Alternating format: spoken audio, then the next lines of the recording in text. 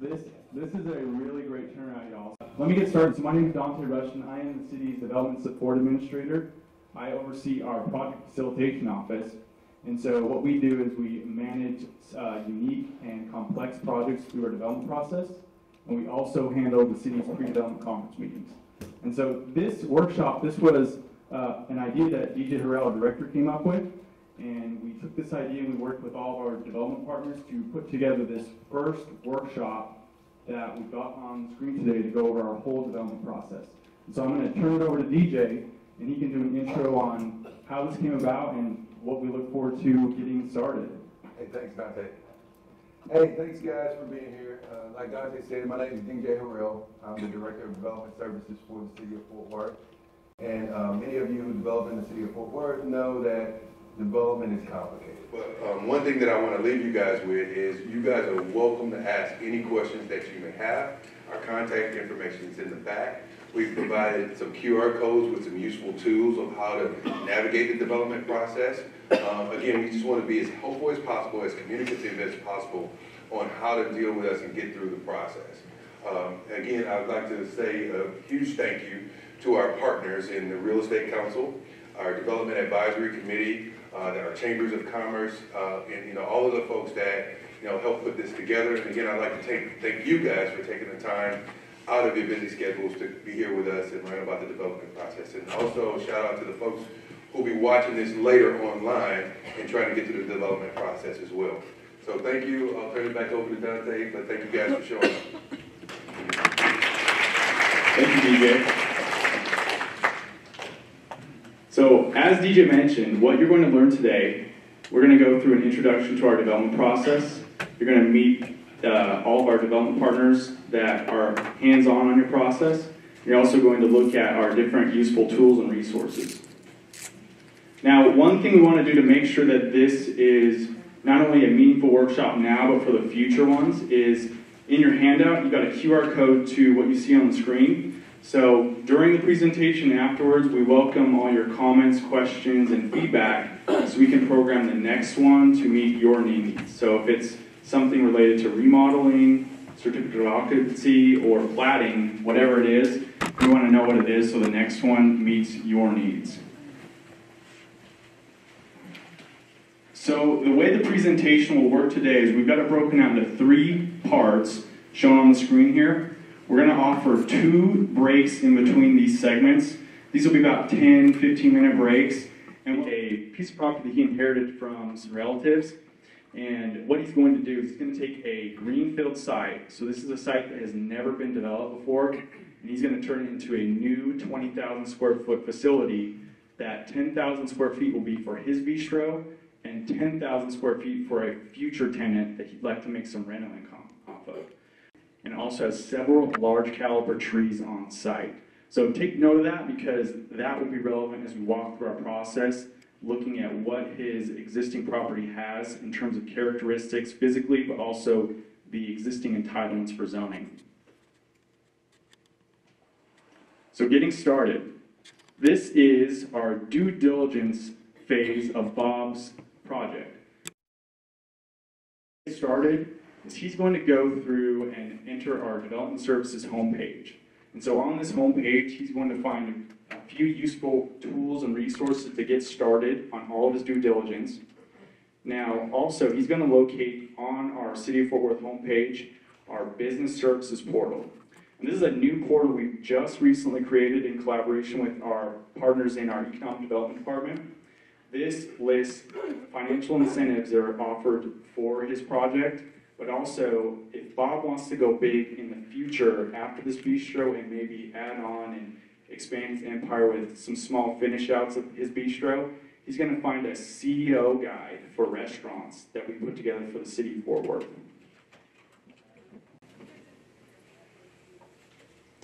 Bob's also going to find several useful mapping tools that we have available on our website. The first one is called CFW Permit Assist. The second one is One Address, our zoning annexation viewer, as well as our flood risk viewer.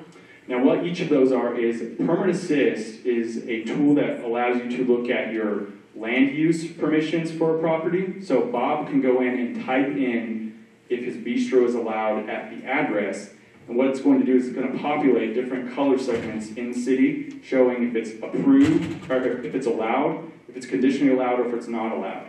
He's also going to be able to type into the permit scope tool the anticipated permit fees for his bistro. Now, one address, that is a mapping tool that showcases different neighborhood information such as crime and code violations. The Zoning Annexation Bureau allows Bob the ability to look at different mapping layers such as his council districts, city boundaries, economic development areas.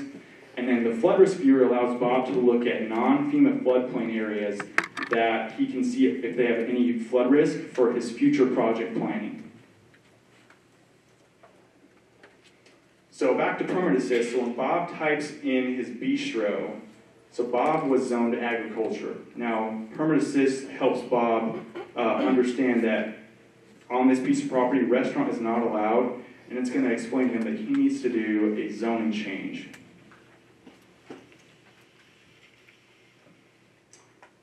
Bob also finds online some useful manuals and ordinances.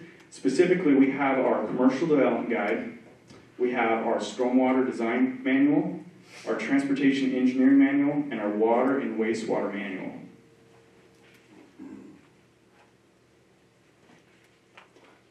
This is our commercial development guide. In the handout, you'll see a QR code so you can scan it and use it on your phone.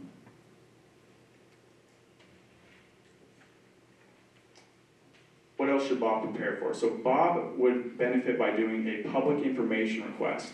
And so what Bob will gain by doing this is he'll get as-built drawings on the existing infrastructure adjacent to the site, so he can work with his design team to prepare for his future civil submittals.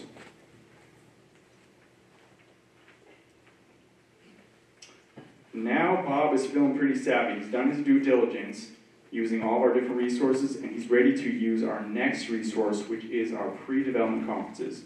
So as I mentioned, our project facilitation office, we hold the pre-development conferences in the city of Fort Worth. We do 10 a week. These are roughly 30 minutes to an hour. And Bob locates this PDC option within his commercial development guide, and he decides that this would be a great boon to his project, and so he reaches out to the facilitation office to book a PDC. So why should Bob schedule a PDC? So Bob and his design team, they're going to work with our subject matter experts on our city staff to help with his project planning. Now this is an optional meeting, so we don't require it, but it is a great item that we recommend everyone to utilize, but especially Bob because he's new to this. So those staff that are in attendance of the PDC meetings are those shown on the screen. So these help with all aspects of site design. So layout of fire lanes, layout of utilities, zoning permissions, your parking permissions that relates to zoning, transportation impact fees. These groups are there to help Bob and you, the audience, figure out what he needs to do to prepare for his future submittals. So how does Bob schedule a PDC? So he can reach out to the facilitation office, but he can also go online to our pre-development conference webpage, which is found on the Development Services homepage. So he's going to download the PDC application. He's going to sketch a site plan for his bistro. Now on the site plans, these do not have to be professionally drawn, but the more information you can give us, the better it is to get you the best feedback from our staff. But we will take sketches to help you and facilitate your timelines to help you move forward as quickly as possible. Now when Bob's prepared his site plan, he's going to email that to our project email shown on the screen, and that's going to help us nail down his PDC date. So we host PDCs Mondays, Tuesdays, and Thursdays, 1 to 2 on Mondays, 3 to 4 on Tuesdays, and then 9 to noon on Thursdays. So Bob has two options, a 30-minute PDC, which is free, or he can do a 1-hour PDC, which is $250.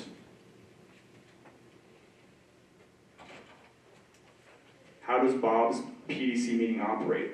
So we host all PDCs online using WebEx. Now Bob and his team will accept the invite, he'll join, and he will showcase his project to open the meeting, and then staff will convey their comments to him to help him with his future submittals. So how did Bob benefit from his PDC meeting? So Bob obtained a wealth of information in his PDC. So number one, he is not in proximity to a gas well pad site. He is also within an active transportation impact fee service area. The property is not located within a special zoning overlay district. Bob figures out that Bob will meet his zoning case planner to handle his zoning application change for the Bistro. Bob is provided insight that he'll need a minor final plat, but also with that, he's going to need to have all of his studies approved before he submits his minor final plat. He will also need a grading permit, he'll need an urban forestry permit, and the building will need a fire sprinkler system. So Bob leaves the PDC, he's feeling really good, and he is now ready to meet his zoning case planner, Mr. Stephen Murray.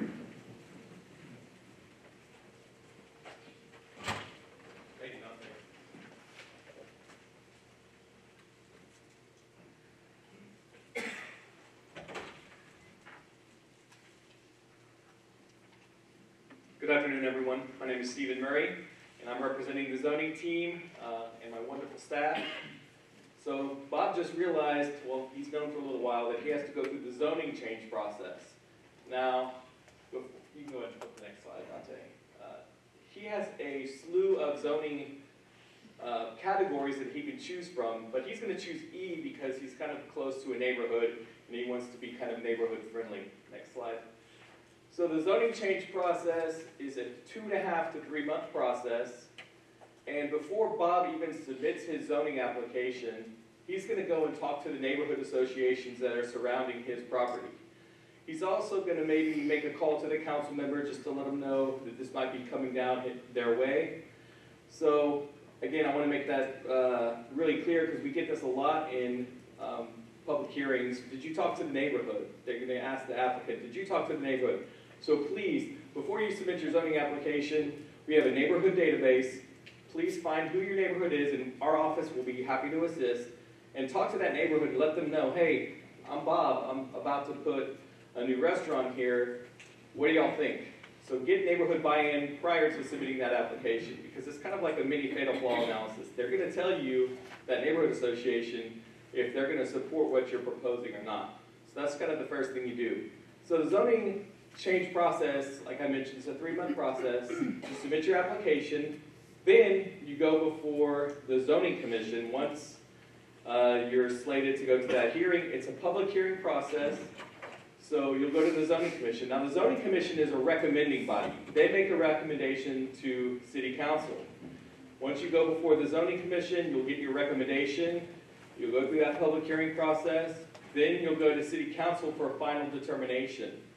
The city council will listen to the zoning commission recommendation, listen to any neighborhood input. They'll get correspondence from property owners within 300 feet. They'll take all that information, they'll look at our staff report that we provide, and they'll make that final determination. So there's where we are with the 2.5, 3 month process. Now, after he gets his zoning, Bob needs to consider a few other things, and a lot of these things were already mentioned to him during the pre-development conference. He needs to understand what his building setbacks are. He needs to understand that in e-neighborhood commercial and for a restaurant, that you have to provide 10% of the net site area for landscaping. He also needs to know that he's allowed by right a monument sign, and that for parking, you are required to provide 1 space per 100 square feet for that restaurant area. And as far as the other 10,000 square feet, that will be dependent on what he decides to do. So Bob needs to be aware of his parking regulations as well. So if Bob is in a historic district, he'll also need to get a certificate of appropriateness. So all those things Bob needs to consider after he gets his approved zoning. And I think that's all I have. I'll have Shad here afterwards to answer any questions regarding zoning. Thank you, Stephen. So after Bob meets Stephen Murray, he's going to work with Caleb Olson and work on his urban forestry plan. Good afternoon, everyone. My name is Caleb Wolfson. I'm the Senior Plants Examiner on the Urban Forestry team. So Bob found out in the PDC that he's going to need to get an urban forestry permit. So we'll go ahead and go through that process here. He has a couple of trees on site. He'll need to be removing some of them to do what he wants to do on his property. And he's going to need a building permit as well. That means that he'll need to apply for an urban forestry permit. And when you apply for an urban forestry permit, you're going to be applying for both the phase 1 and the phase 2 of the permit. The urban forestry permit and some additional guidance on like Excella and the calculations and all that can be found on our webpage, which is on the Development Services site.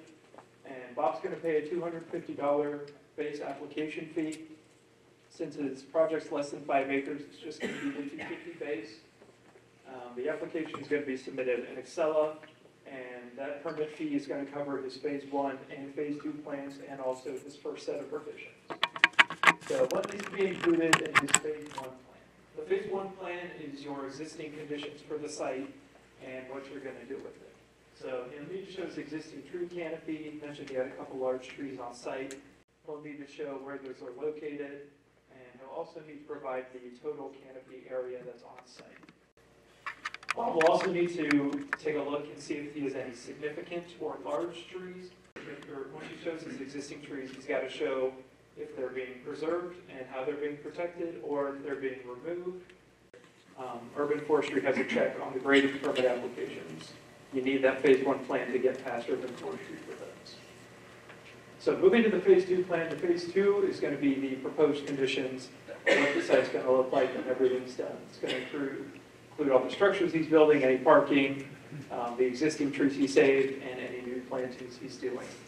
So Bob's a commercial development. His base land use requirement is 30% provided canopy area.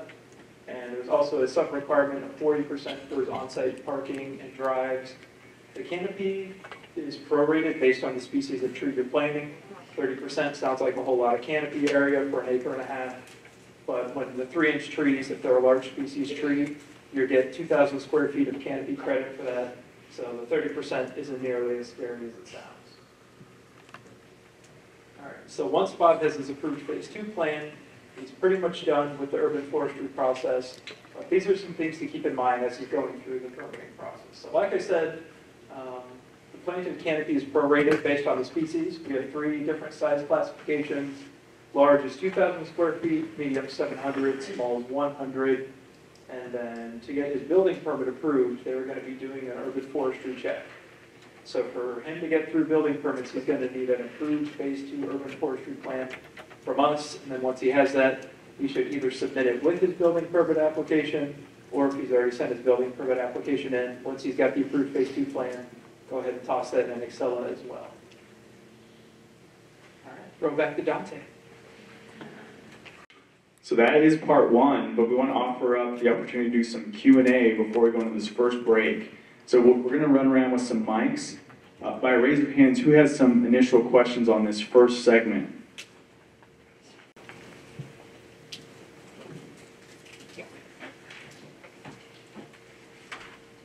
Do you offer the PDC in like Spanish, or is it only in English? Do you have any other languages that people may be able to do that? So we have bilingual staff that we have one on our facilitation office, so we can help accommodate that as much as we need to.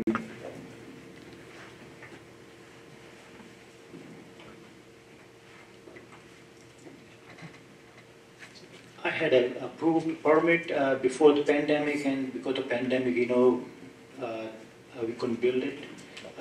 Is there any way I can get this thing renewed, because everything is the same, nothing's changed except for just the time elapsed? So let's take that one afterwards, and let's connect afterwards, and we'll look at the details, and we'll figure that out for you. What was your name, sir? Sharad? Okay. Yeah, let's connect afterwards, and we'll get the information from you. Oh, and DJ's card is in the back as well, but we'll connect with you on that.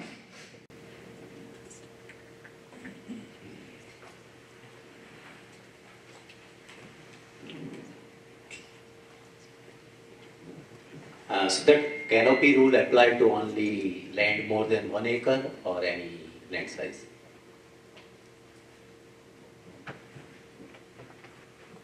So the 25% preservation requirement is only for sites that are an acre or greater. So if Bob was building on 0.75 acres, he wouldn't have a preservation requirement. But even if you're less than an acre, you still do need to mitigate for remove significant trees. He just would need to preserve 25% of his canopy.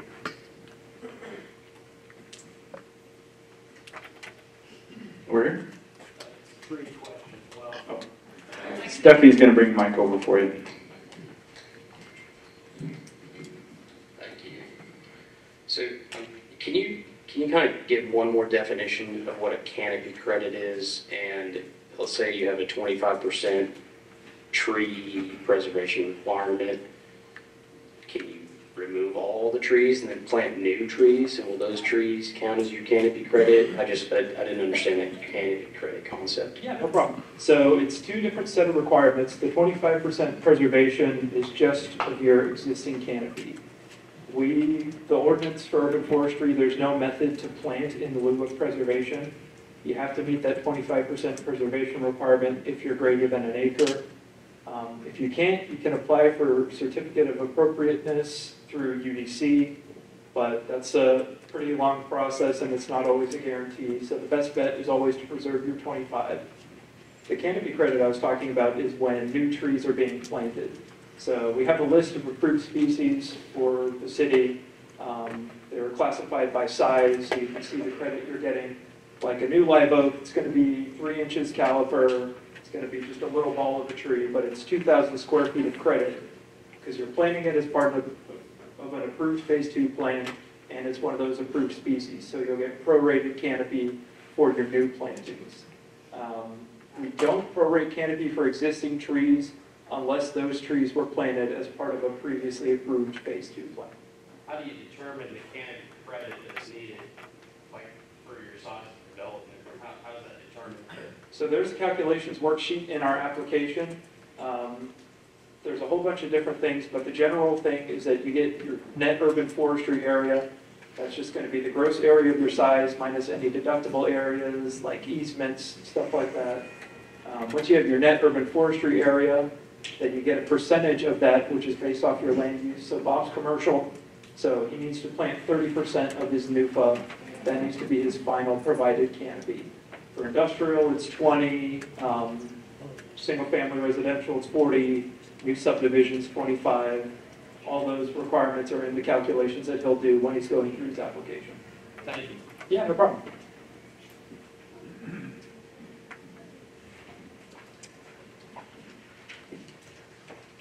I appreciate that we're following Bob through the process. Is there a way to be approaching both of these at the same time, or do you have to wait until you finish the first phase on the zoning to be able to then do the canopy and urban forestry portion? Like, can some things be happening simultaneously to save some time or get ahead?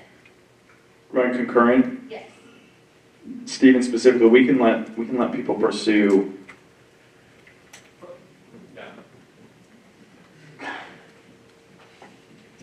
From a zoning perspective, whenever you switch your zoning application, it'll rezone both properties, so we won't have an issue with zoning. From an urban forestry perspective, what do you think, Caleb? Like, let's say, can they submit an urban forestry plan for the overall site? Yeah, so the only thing they're going to get caught on. Get my steps in there. Yeah. Yeah, so for urban forestry, we can send that in. We're normally one of the first applications people send in. You're not going to get caught on anything for urban forestry other than we can't approve the phase 2 plan until you have an approved recorded plat. That's the only thing that urban forestry is really waiting on. Everything else you can kind of do at the same time, and we'll be able to move all the way up until that point in our application. Yeah, and I think running other items concurrently, we kind of talk about as we get through, because zoning is kind of the foundation of the project, and once you have your zoning, you're really only concerned about like setbacks, the urban forestry and things of that nature. But there are other factors that we're going to consider further on in our presentation that might help you get a better idea. Which plot approval for that? You said which plot approval for you needed for the phase 2? So for the phase 2, we'll need an approved recorded plat. And yeah, we'll just do that so we can verify the size and the locations of easements.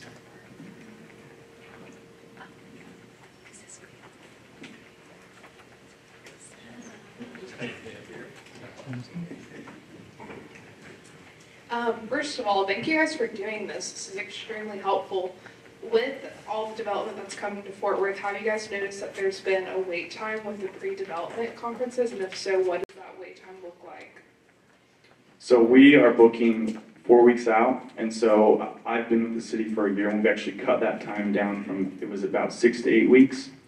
And we will do whatever we can to get people in for PDCs to help with timelines. So 4 weeks is what we're booking, but if something comes up, I'm the lead on that team, so I'll figure out a way we can get you comments to help with any timelines that are pending. Yeah, so we vet applications to look at criteria such as, tight timelines. We look at what you submit, and we'll provide feedback to say, hey, if you need to give us more information, we'll give you feedback. So again, we get the best information in for the PDC meeting to get you the best comments back from our staff. Hey y'all, I haven't been up here yet, but I just had to get on stage. I'm Jennifer Roberts, and one of the things about the PDCs that's really great about our vetting process is if you come to us and you think, I really just have a question on zoning, part of what we do in the vetting process is actually say, you know what, you actually just need to talk to someone in zoning. Let's connect you with that person. And that's part of the way that we were able to bring down those PDC times, because we don't want to book you for a meeting 4 weeks out for something that you could address with a phone call. So Dante and his team do a great job at trying to help our customers get their answers better, faster, funner.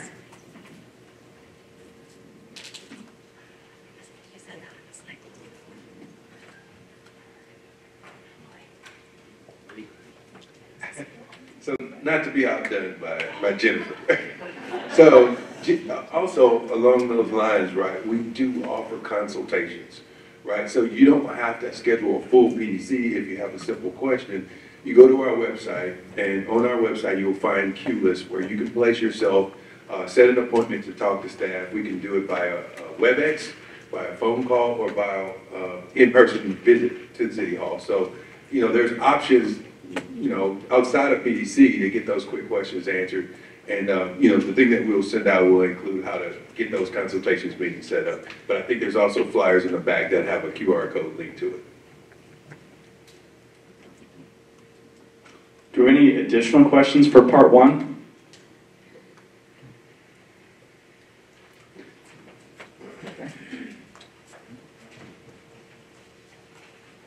So PDC is the first step, or there is a neighborhood approval required, like near south side or those different neighborhood? We need to go through that approval before PDC? So you can do that simultaneously. So PDC is optional, and part of our process, you could say that is a first step, meeting with our staff. But again, as we mentioned, we offered other opportunities to do vetting consultations even before PDC. But yeah, on near south side, you can have those conversations pre-PDC, same time as PDC.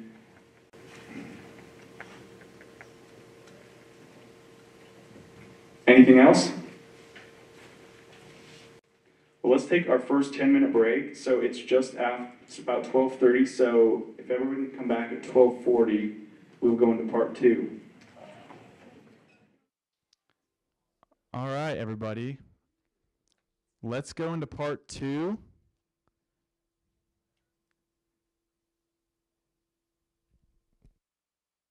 Give it 1 second.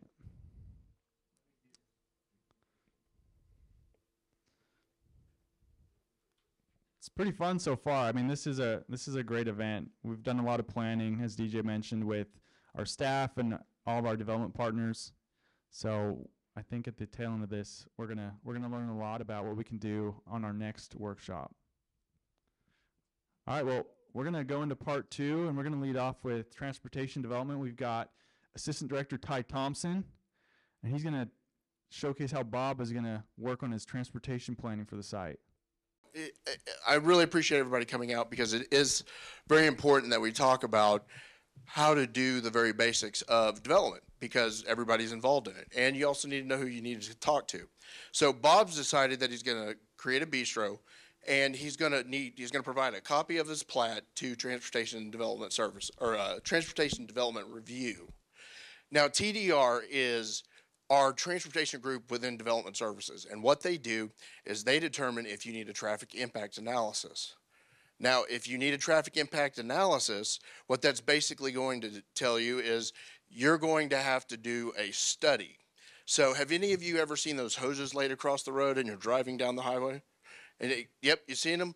That's somebody taking traffic counts, and they take left turns and right turns and all the good stuff that's associated.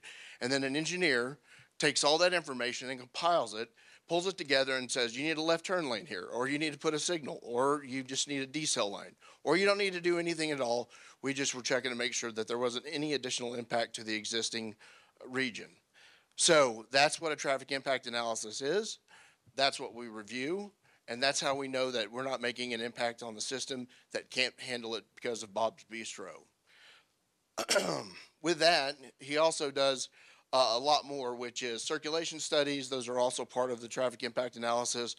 We do a lot of communication with Bob because we want to make sure Bob doesn't go out, hire an engineer, and then do a bunch of analysis that's not necessary or really doesn't provide any impact to what we're trying to accomplish. So Bob should talk to Tom Simmerly, who is the head of Transportation Development Review, and by doing so, he'll be able to pinpoint exactly what the area of study needs to be. That will save everybody a lot of money. Plus, you may find out you don't need to study at all. So that's always good stuff. If you do have to submit a study, we take 10 days to review them and we turn them right around. And typically that's with your traffic engineer. So again, you need to hire an engineer in the state of Texas that's registered, and they will prepare that information for you. Bob is not an expert, but this is a really important endeavor for him, so he needs to hire experts to take care of it for him. All right. I would say any questions, but we're not allowed to do that until the very end. He's so strict. Stormwater. Now, everybody has had a problem with stormwater at least once in their life. Whether it shut down the road for you or hopefully it never flooded your property. But that's one of the things that we take care of in development services is we try to do our very best to make sure that any development has no adverse impacts either to upstream or downstream, which basically means to their adjacent properties. One of the big things that we like to do is sit down with you. We call it a PDC Stormwater meeting. It's pre-development conference, and it's just solely focused on stormwater. And what we do is we sit down, we go over your area, and we look at what we call the zone of influence. Now, the zone of influence means you take that study all the way down to some portion, and we know you're not going to impact your neighbors, and that makes everything great. And we give you a letter that says it's a drainage study acceptance letter, and you get to move on into platting. We also look at your IPRC plans, which we'll get into a little bit, but that's actually the storm sewer, the culverts, and roadways that you typically drive over. So anything that's developer-led in the city of Fort Worth goes through this stormwater group that's related to stormwater. So all these new roads that you see getting built aren't all coming out of TPW. A lot of them are coming out of development services. All right. A grading permit. So not everybody needs a grading permit, but a lot of people do. Now, what's a grading permit? That is your ability. You're telling the city that this is what you plan to do with all the dirt. So you've got a piece of property as God made it, and you're going to go in there with a bulldozer, and you're going to tear everything up, and you're going to put it to some elevation so that works for your development or for Bob's development. And in doing so, we want a permit. We want you to provide us with the permitting information, which is a grading plan. Typically, that also involves your erosion control and any other stormwater related stuff. So we know exactly what your runoff is. Again, making sure you're not causing impact to your neighbor. And in doing so, we then will give you, you also have to go through the Parks and Recreation, Water Department, Stormwater Development Services, Environmental, and Urban Forestry. And all those sections actually determine whether or not you're going to get a permit or not. Trust me, it sounds a lot worse than it really is, I promise. Do you need a stormwater study or not? If your property is bigger than an acre, you need a stormwater study. Just point blank. Now, if it's less than an acre, but it's in an area that we feel like it could be potentially, we have the right to ask you for a study, and that's only to protect you as well as your neighbors. But typically, anything under an acre, we don't require a study. Next slide. Water and wastewater. This is always a good topic. Isn't engineering fun? Don't you love these topics? I mean, this is the perfect thing after lunch. So again, you need a registered Texas engineer to prepare a water wastewater study. That study for Bob's Bistro could just be a loading table, which is what his demand is.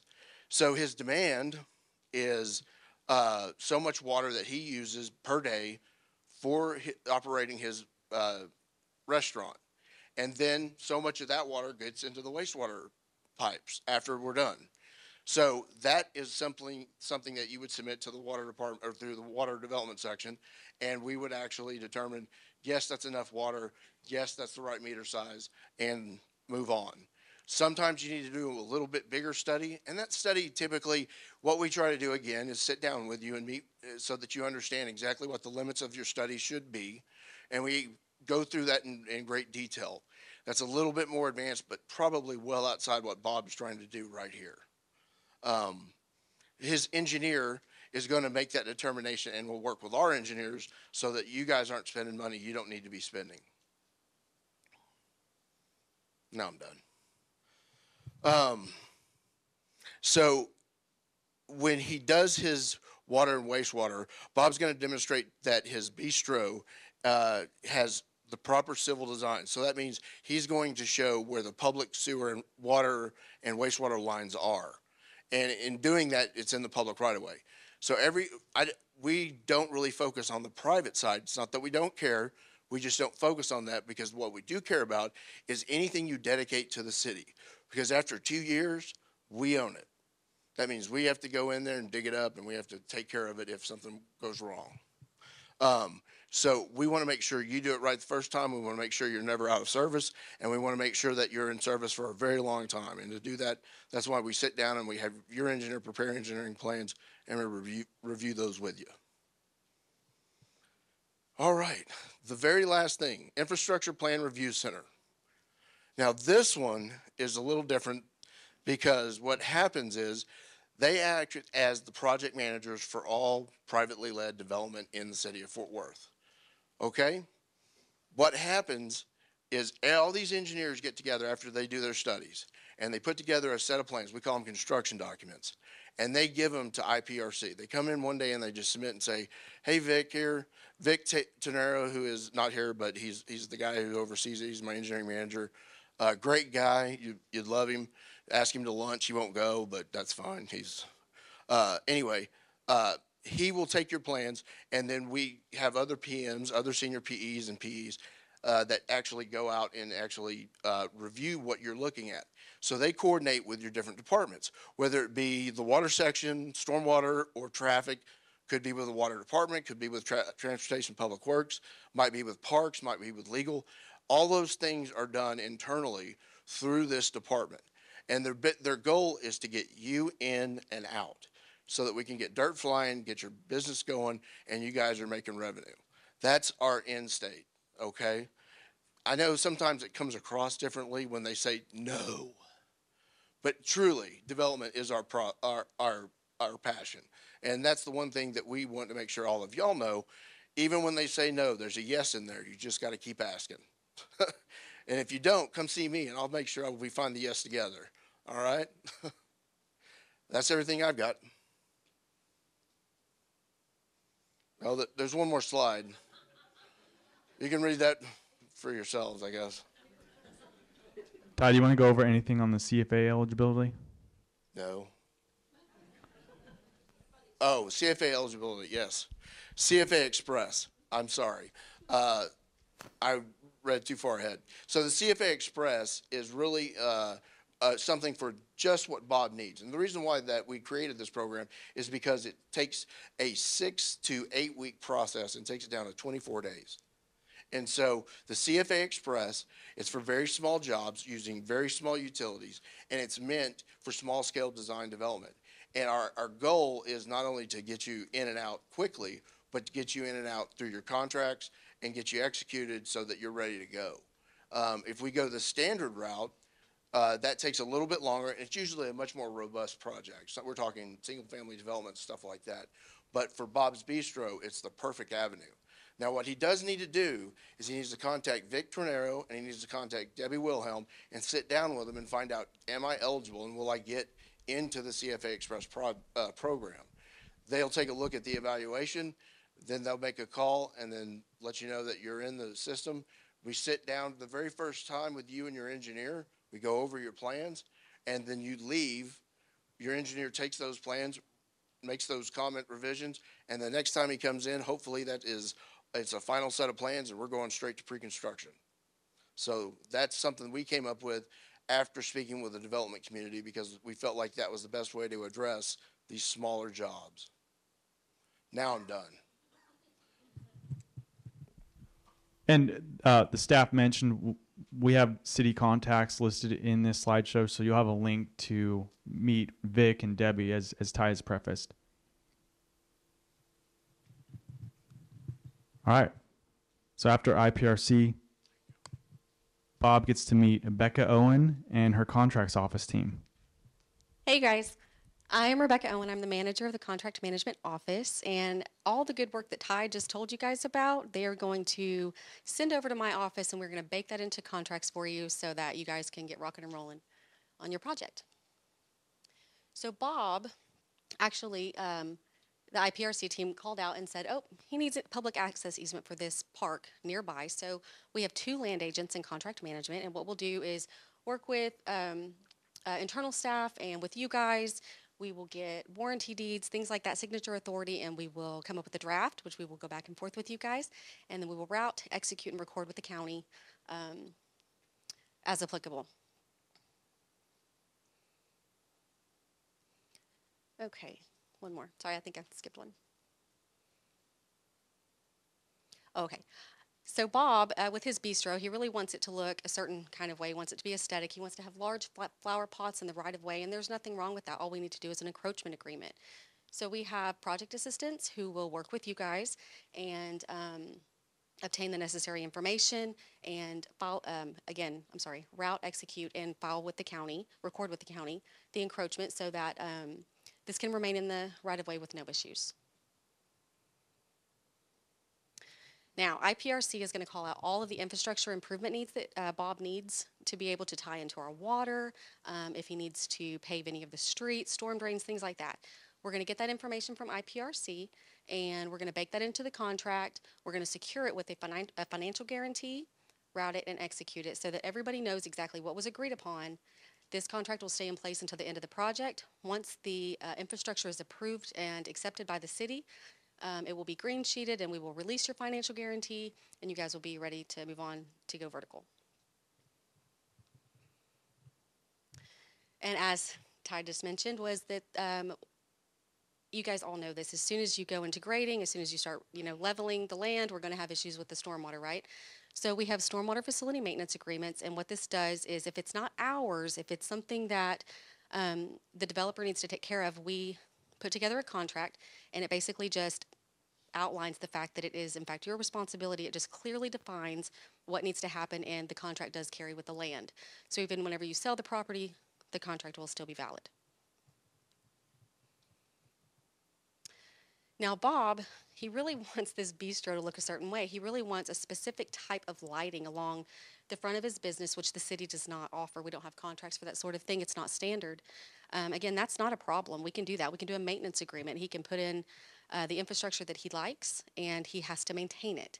No problem. He can have the aesthetic look that he likes, and everything can go on its way. We will just bake that into a contract, execute it, and have it on record so everybody knows exactly who is responsible for maintaining this infrastructure.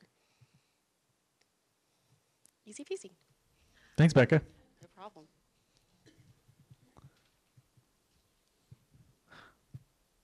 So Bob's going to meet Lynn Jordan to go over his minor final plat submittal. Okay, thank you, Dante, and good afternoon, everyone. I'm Lynn Jordan. I'm the senior planner with the Platting and Annexation team, and I'm going to go over some platting with Bob. So now that Bob's had his PDC and he's ready to, he's been told he has to submit for a minor plat, which is an FS.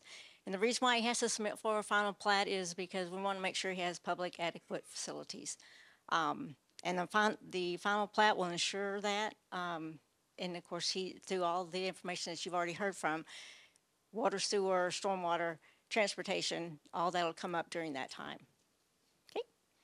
So Bob, what qualifies Bob for a final plat? So a final plat is 4 lots or less, and there's no street dedication. So he already has access. Okay.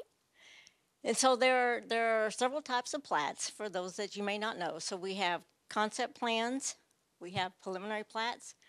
We have final plats that follow preliminary plats. We have replats that come about after a final plat has been submitted. And then we also have the minor final plat, which is what Bob is doing. And the reason why I mentioned the preliminary plat, should Bob at some time decide before he gets to moving forward that he wants to break his lot up into 2 lots and he wants to sell it off, or he wants to develop it in another phase, he would go through that preliminary plat process. Okay? So once Bob has submitted for his final plat application, he's ready, he's had his PDC, he's submitted his zoning application, it's been accepted, he's submitted his CFA, it's been accepted, he's got his 3 study letters that are required, he's ready to submit his application into ACELA. So, so Bob's minor final plat, sorry about that, approval. So it can be approved administratively as long as there are no waivers required from the City Plan Commission. And per Chapter 212 of the Texas Local Government Code, plats shall be approved conditionally or disapproved within 30 days. Okay, so what does Bob do after his final plat is approved? Once his CFA has been executed, Bob is ready to get signatures on his plat and get his plat recorded. He'll be ready to, once his plat is recorded, the plat will go to the fire department, he'll get his address, and he can go move forward with pulling his building permit. Okay. All right, thank you. Thanks, Lynn. Now we've got Mr. David Hood from our fire prevention team. Good afternoon. So your plat's going to come through the fire department twice. It'll hit fire department platting the first time, and what we do, we start analyzing your site plans if your plat has access with a public road that's already existing, or if you need to dedicate new roads. We're going to measure hose lays. We're going to make sure all your street names are correct, or if you need new street names. We check gas well setbacks to make sure you're not in a hazardous zone or building in a hazardous zone. And then points of access for your particular project. When you're building and you say you have a large lot that's got 5 lots on it, you're going to be doing a preliminary and a final plat at that point. We'll approve new roads to make sure that each lot has access. And as you go through that, we'll also look at the buildings, what kind of hose lays they have, whether or not they're going to need fire protection systems, which will go through our fire protection engineer to verify that as well. As you're looking at hose lays for the building, there's 2 different hose lays that have to be met. One is from a fire hydrant, and those vary depending on your project. And then you also have to meet from a public roadway or a fire lane. And again, those will vary based on your project. Those are also going to factor in whether or not there is a fire protection system in the building. The distance to the nearest hydrant is factored. There's multiple distances that have to be met depending on if there's a sprinkler system as well, what kind of hazards are in your building, and what your proposed use is. Say you need new street names. All those are going to be sent through my department. What we do is y'all send a list of proposed street names. We review them, make sure they are not duplicated within the city or any of our adjacent cities where we have ETJ We also make sure they're appropriate, and then we send you back the list of what's approved, what's not approved. Those names are held for 1 year and reserved for your project. After 1 year, they can be used by another project. So keep that in mind as you move forward. All right. All right. Thank you. Now back to the PDC. Bob understood that he's in a transportation impact fee service area, and he's going to be provided Jennifer Roberts, and she's going to walk Bob through how to calculate his impact fees. All right. As Dante said, my name is Jennifer Roberts. Let's take a trip down the transportation impact fee route. So, what should Bob know about transportation impact fees? So these are assessments to cover the costs associated with public transportation or of infrastructure improvements due to new development. And there's a little bit you need to know about the timing, the invoicing, and the payment, and then we'll cover calculation on the next slide. But hold on a second, Dante. All right. So we assess them based on your final plat, and that's the approval date of your final plat, not the recordation date, because sometimes it takes a few days. So we want to lock it in as soon as we can. So what does that mean to you?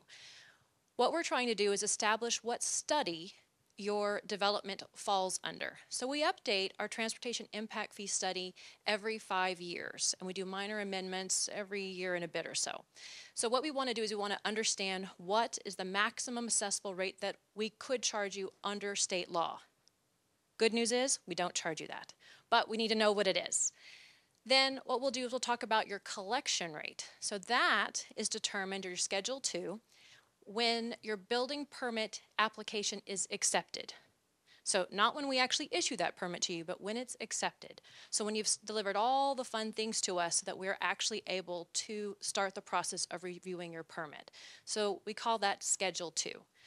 Now the last thing you need to understand, or Bob needs to understand about the transportation impact fees, is that they need to be paid before the building permit is issued, right? So there's a couple of different timelines that we need to be thinking about. So, how does Bob know how much he needs to pay? So we have our calculator. This is on our website, so please check it out. Now, when you get into that calculator, it has only a couple fields that you can fill in, which is great, so no worrying about messing around with any of the calculations in there. And the things that you'll need to know are your plat approval date, your building permit acceptance date, and what service area that you're in. Now you're about to ask me, how do I know that? Way back in the beginning of the presentation, we talked about one address. So you type in either your address or one very near it, and all the information that comes up, it'll tell you what your transportation impact fee service area is. Or you can go into the zoning and annexation viewer, that's our GIS viewer, and you can turn on the layer for transportation impact fees to see where you land. Or you can call us, and we'll help you with that if you'd like. Oh, and you can also find it in CFW Permit Assist. So we have lots of different ways to find that information for you. So once you have all those pieces of information, you go to our website, you download the estimator, it's an Excel spreadsheet, type all the information in there. Then there's 2 sections below that, one for residential uses, one for non-residential uses. You select what thing you're building, how big it is, and off you go. So, in this case, Bob is doing something pretty standard. He's building a shell, and then he's finishing out each side. So the first thing that Bob will do is he will go in for a commercial new building permit, which is lovingly called a PB permit in Acela. I know PB stands for peanut butter, but it's a permit for building. Don't ask me why we did it that way. So, we're going to do a shell permit at first, and we're going to charge him the impact fees for the shell because we don't know the use for the entire property. Bob doesn't even know what the use for the entire property is yet. He just knows he's going to be building out 10,000 square feet for his bistro, but he hasn't figured out who his neighbor is. So because we don't have a use for the entire property, then we'll just do the permit for the shell and the impact fees for the shell. So here we've got what the impact fees will be. So I've assumed that Bob's site is in service area T, which is an active fee service area. And we're going to use non-residential strip retail plaza. And so it's going to come up at $363,000. Next slide. So now Bob's come back in. He's got his shell built. He's ready to do his finish out for his bistro. So he's going to come in for an occupancy change of use permit, or what we call a PO permit, permit for occupancy. I know there's a pattern. And so then we're going to start to assess that side of the business. Now Bob is already paid for the shell, right? So we know what that use is for that side. So that's how much the use is for that side, but he has already paid, blinding. He's already paid the $363 for the shell. Half of that value from the new use gives us our final number for the PO permit. All right, Bob has figured out who his neighbor is going to be. It's a dentist. So the dentist is going to come in, and the dentist is going to want to do a finish out for his side as well. Again, another PO permit. So we're doing our occupancy. He's going to tick remodel because he wants his CO. So again, the same kind of thing. We're going to have our use for that half of the structure minus what was already paid for the shell for our total of $107.5 for that side of the building. All right, you're like, wow, those are big numbers. Are there any discounts? Yes. And they're located in our ordinance, so chapter 30-173, I think. So we have 4 different discounts on offer. Our first one is our adequate facilities discount. So this is where the majority of the roads around you have been fully built out to their ultimate capacity, and that's a 50% discount. We have extraordinary investment discount, and these are for the really big sites that bring in lots of really good high-paying jobs into our region, so it helps with economic development. We have mixed-use multimodal development, where the development diverts traffic from the streets to one of our multimodal options, so like a rail site, so a station. And then we have a small business discount. So while the small business discount can't be used for new build, such as the shell, it could be used on our PO, so our occupancy permit, depending on the characteristics of that business. And if you want to know if you qualify, definitely give us a call, and we can certainly talk that through with you. I think that's me done. And you too, you get a break.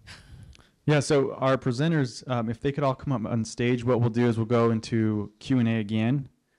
So by raise of hands on what you just heard, what are some questions we have in the audience? This gentleman in the front. And if you'll state your name, sir. My name's Jerry Barton Realtors. Certain areas of town have areas that don't have to pay traffic impact fees, is my understanding, and I believe that Woodhaven is one of those. Is that correct? So you would not have a traffic impact fee, is that correct? I'm not certain where Woodhaven is or in which service area it's in. 820 and I-35. It depends. Pardon me, 820 and I-30. Well, Dante, can we go back a few slides? I think I've got a map. Oh, we took out the map. All right, so on our website. Yes. So if it's in a NES, DJ's doing hand signs. What? Okay, so it's an M or N, but it's in a NES.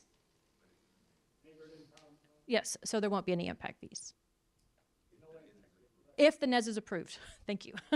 So that would go through our neighborhood services group, and they would determine if the NES is approved.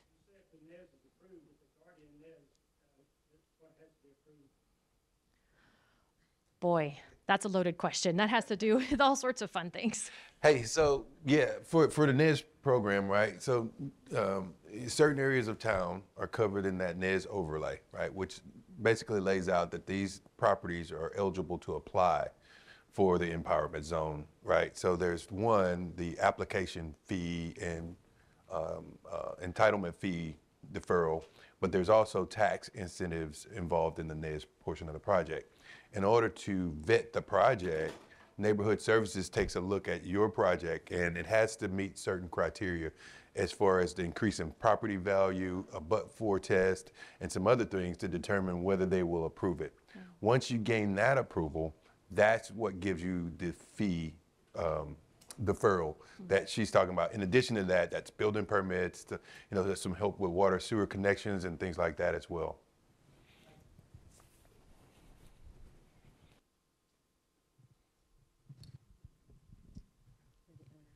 Jennifer, I'm sorry, but was rough proportionality mentioned?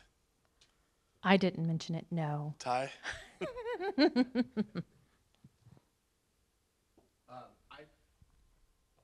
I didn't mention it either. Would you like me to talk about it for a second? Well, Bob's Bistro, he would be responsible for his rough proportional share, which is your fair share of dollars to the system, the transportation system. Now, Bob picked a site, though, where everything was already built out. So there's no more capacity that needs to be built, so therefore RP wouldn't apply. Have I confused you yet? Our rough proportionality simply is your fair share onto the transportation system. And we want to make sure that everybody in the city, when they come in with their development, is putting their fair share back into the transportation system. Is that good? I've talked to you like 3 or 4 times about this. You know this.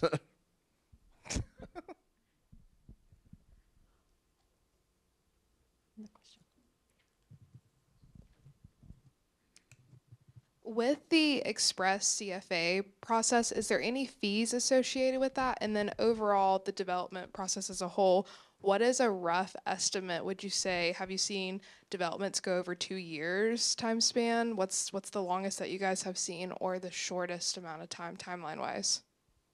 Okay, let me unpack that for just a second. I know, sorry, that was a lot. Yeah. So the first question was, how much does the CFA Express cost? So there is a pre-submittal meeting, which is $1,000, and then we charge you $386 per design sheet for review. So if you have a set that's 10 sheets, you owe us $3,860. Okay. Now your second question, if you'll, when you say, have you seen it go over 2 years? Are you talking about the construction, or are you talking about the review? The timeline as a whole, like development, whether it's the transportation, going through zoning, going through city council, like as a whole, from the beginning to the end process, what's the longest that you've seen? Well, including construction, right? Yes. Probably, and I wasn't here at the city at the time, but I would probably have to harken back to 2008, 9, 10, 11, when there was the Great Recession, where projects were basically put on hold because people ran out of money. So that would extend probably that construction. But as far as the processing of the plans and everything, no, I've never seen it go past 6, 8 months. Sorry, don't mean to grill you. Can I add something to that? Yes, please. It absolutely depends on the development. So a hot dog stand versus a $200,000 square foot industrial development or commercial development. So each development has its own character. They're all unique. And all of our guidance and our policies, they fit the 70% projects, right? And so everything else is a tweak, is a little different, is somewhat unique. And I would say, you know, for all the entrepreneurs in the room, that's what makes your development so cool, is that they're not just like the one next door or the one across the street or the one across, you know, around the way, right? So I think it would be really hard for us to generalize that, because now I'm generalizing all the uniqueness in the room and in the city and trying to boil that down to a timeline. But I think there's a lot that we can do to expedite the process, such as the express CFAs. Our PDCs are incredibly helpful, specifically as we're trying to get to the root of the 30%. That's, you know, very different for our community. So we would want to partner with you to that, to make that as short as possible. And apparently we're not saying the right words because DJ's here. Next time I'm going to sit way in the back so I can't get here so easily. Okay, so I think what you're getting at is, you know, how long it typically takes to develop, right? We think about it in a different way. What we do is, you know, every one of these folks and every one of the folks that'll talk to you for the remainder of the day has a target turnaround time for getting you answers. So if you submit that plat, right, we've got a target turnaround time to get you those answers. What we don't control is how long it takes you to go and make those revisions and bring it back, right? So we don't typically track that time, but when you look at, you know, from start to finish, you know, that general question from start to finish, you would have to take into account, like, you turned in the plat, we gave you comments within 21 days, you took like 2 months, to make the revisions because we know it takes longer to design than it does to review, right? So you have to go and do some other things to get to that next point. But then you came back to the zoning folks and you had to do X, Y, and Z, where we've got a target turnaround time for that. And all those target turnaround times are found on our website. So if you just go to fortworthtexas.gov and type in development review timeframes, everything we do and everything that we're talking about today is listed with a target turnaround time. And we produce a newsletter monthly. It's called the Development Activity Report newsletter that lays out how we're doing at meeting those turnaround times. So like for building permits, right, you'll hear from them today. Our target is 7-day turnaround period time, right? That's really ambitious. No other city has that goal, right? And so what we want to do is make sure that we're delivering the best service and we're, aiming at these high goals and trying to achieve them as best we can. Sometimes we miss the mark, but most of the times we're spot on with those turnaround times. I hope that got to what you were getting at. Well, and to add to that, I would say just a compliment to you guys, the relationship aspect with the city, with developers, like just doing this itself and having so many tools is huge that a lot of cities, especially 12th largest city, doesn't have. And so, yeah, it's been really great to just backstory. I'm from Georgia, transplant. Won't say it too loud, go Dogs. And so seeing the way that you guys do things, that one was for you, Troy. I really appreciate it. Okay, I'll stop hogging the mic.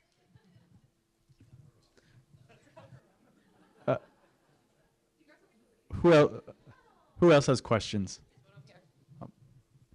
Hey, could you just speak to the differences between the process with getting through a PD versus one zoning code to another in a rezone case? So that'll be Shad. I'll have him come up and speak to that. Hello, everybody. Shad Roten, Development Services. So PDs are a little bit more specific. I'd like to say probably generally the best way to describe them is to create your own zoning district, so to speak. So you work off a base zoning district, which our zoning ordinance has regulations. All those are the same for your base districts. PDs, you're kind of starting with the base district and you're tweaking it to fit your specific development. So they're crafted, or the general idea is that they're utilized to tailor to something unique that you may have, whether it's a combination of uses, maybe the site, you need to do some clustering things where you need to alter setbacks. So the process itself is the same as a zoning change. There's just a little bit more that goes to it because it is unique and specific. There's a site plan component with the PD. So that's a little more legwork you have to do in the beginning stages. And it basically dictates how that development works out as far as building orientation, what your parking are, what your uses are. It's all codified. And it's in a mini ordinance that's adopted by council, and it becomes the land use document for that property. Again, the process is very similar. It goes through the steps, it goes through zoning commission for a recommendation, it goes to city council for ultimate approval. We have those PDs. If you ever see a PD, if you're doing our CFW Assist portal, you come across PDs, we encourage you to reach out to staff. We can give you what those regulations are. Again, they're very specific. They're all usually unique, and no one PD is like another. I don't know if that answered your question head on, or there's a site plan approval component with the PD that may not be necessary with the base zoning district. And again, the reason for that is because it's somewhat unique.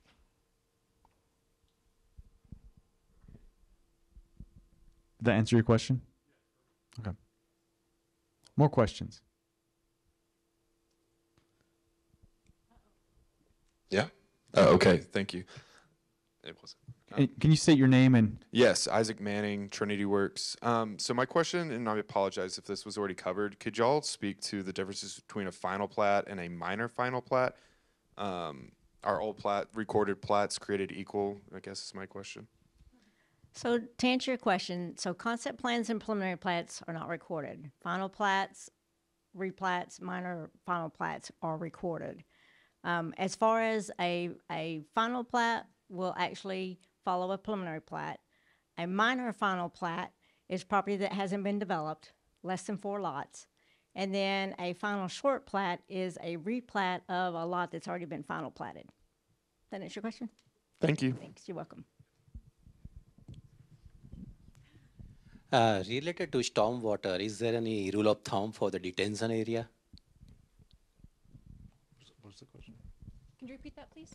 Related to stormwater, is there any rule of thumbs that how much space we need to dedicate to detention area? Actually, your detention area is a calculation. So we don't require that you give us 20% or 50% of your property. We require you to do a study, and from that you determine how many cubic feet or acre feet of volume that you need for your detention pond. So that's a calculation based on you. And you may find that being in the proximity of existing stormwater or a creek, you may not need detention at all. So that's something else that could help out a piece of property. And then there's the manual. And then there's the design criteria manual. Yeah. So that'll give you all the criteria to actually come up with the study to determine how much detention you'll need. For early grading where there's floodplain adjacent to the site or on the site, what areas are allowed to be disturbed during those grading activities, and what kind of things need to be approved so that's allowed? Everything outside the floodplain, you can touch. Okay. Anything inside the floodplain, you cannot touch. You got to have that floodplain development permit. Are early grading FDPs still occurring? When you say early grading FDPs, are you talking about, there's no such thing.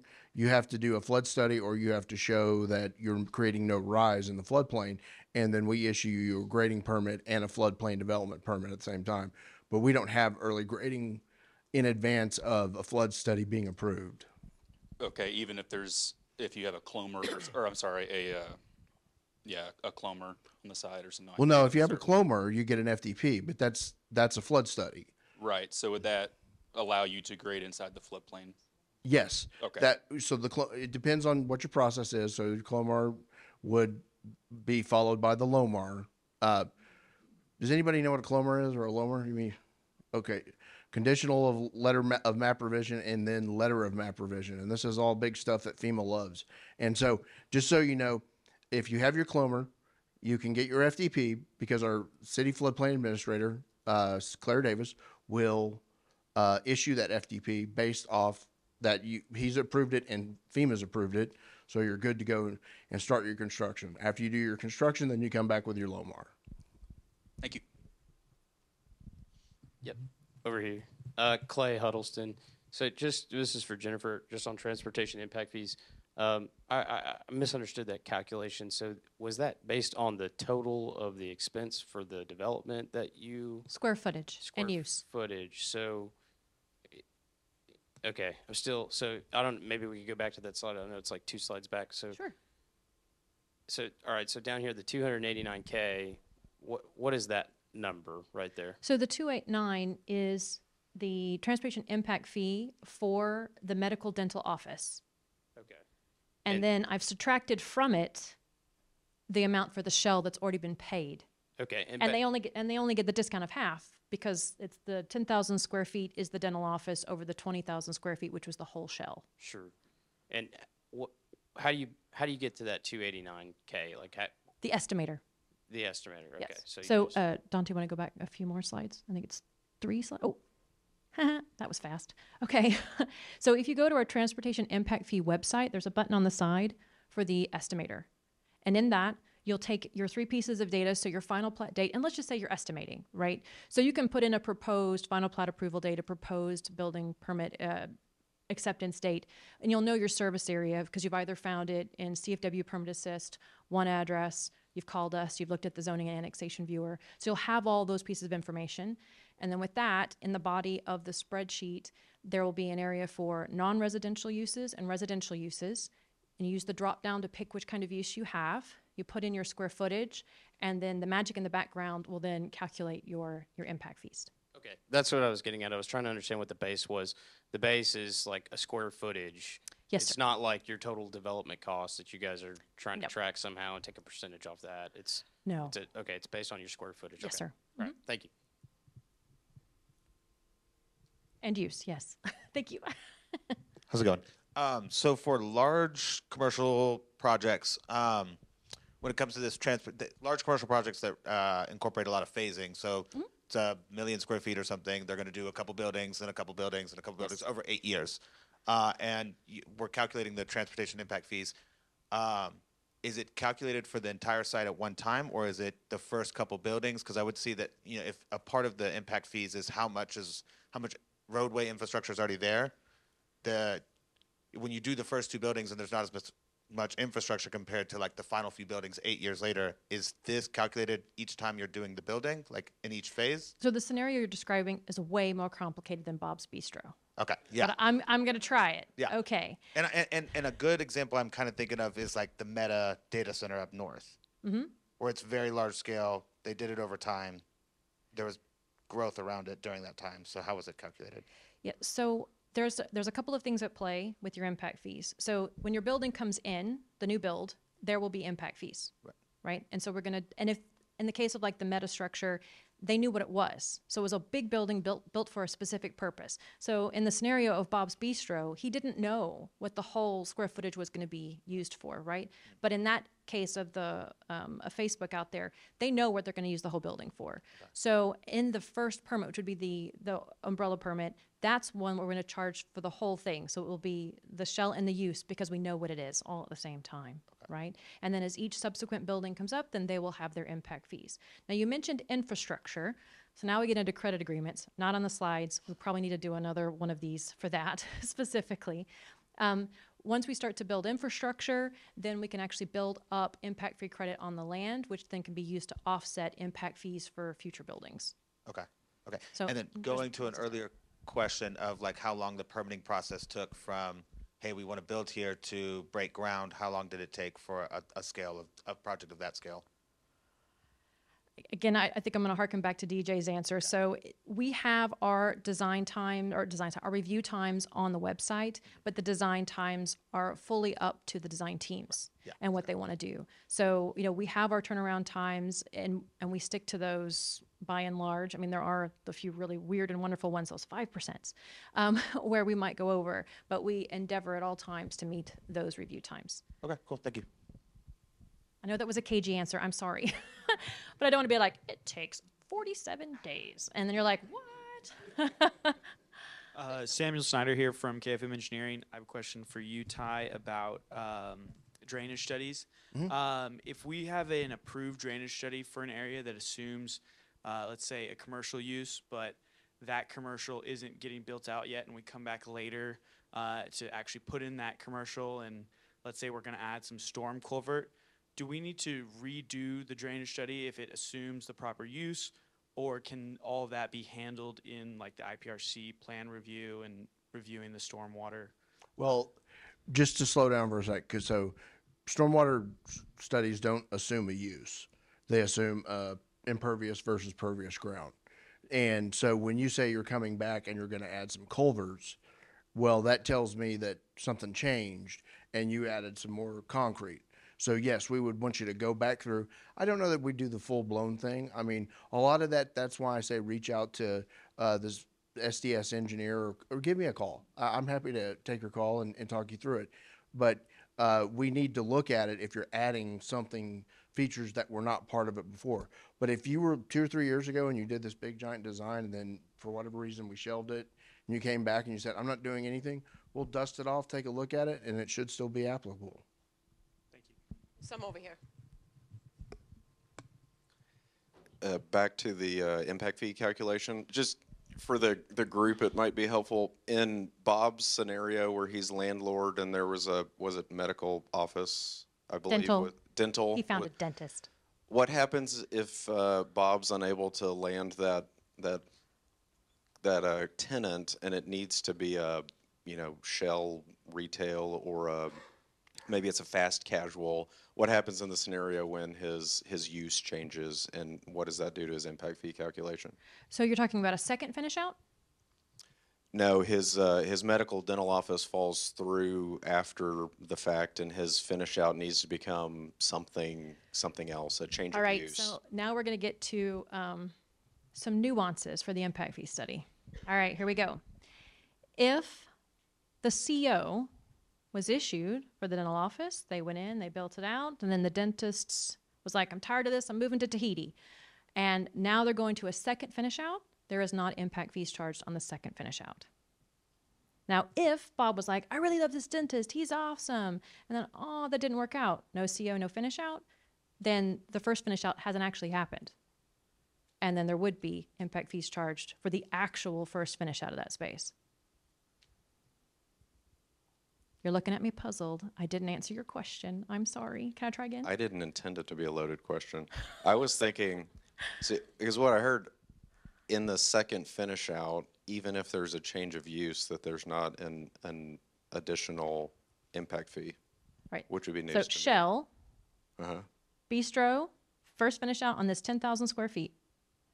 Dentist, first finish out of this 10,000 square feet. When the dentist goes to Tahiti, somebody else moves in, and then that becomes the second finish out of that 10,000 square feet. And there isn't an impact fee charged for that, Only if it's a medical dental office? no matter what the use is. That's great news. Thank you. It's in the ordinance.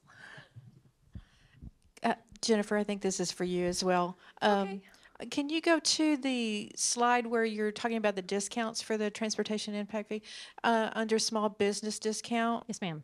I think I know the answer, but new construction does not qualify? Correct. And why is that?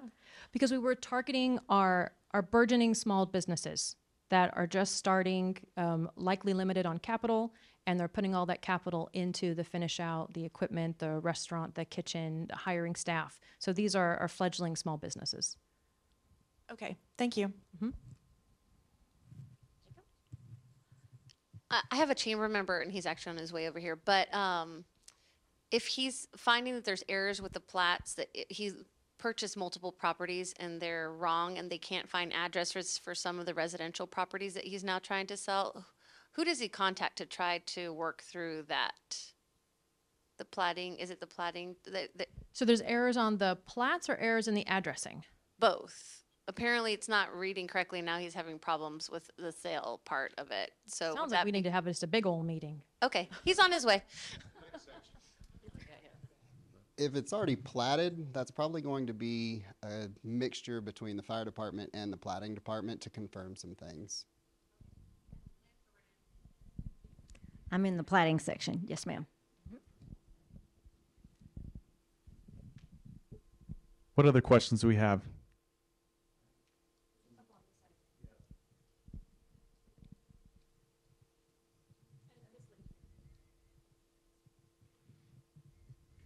I'd like to know, there's a thing now, the green infrastructure. Is Fort Worth in doing any of that?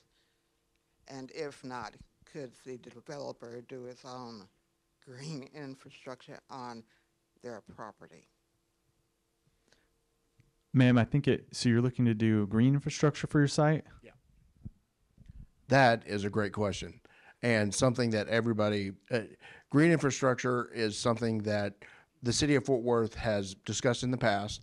Unfortunately, it's something that is very expensive, and the low impact development, which is intended to reduce runoff of the total volume of water, it just hasn't, the technology hasn't gotten there. But we are examining that again through our stormwater management group in Transportation Public Works.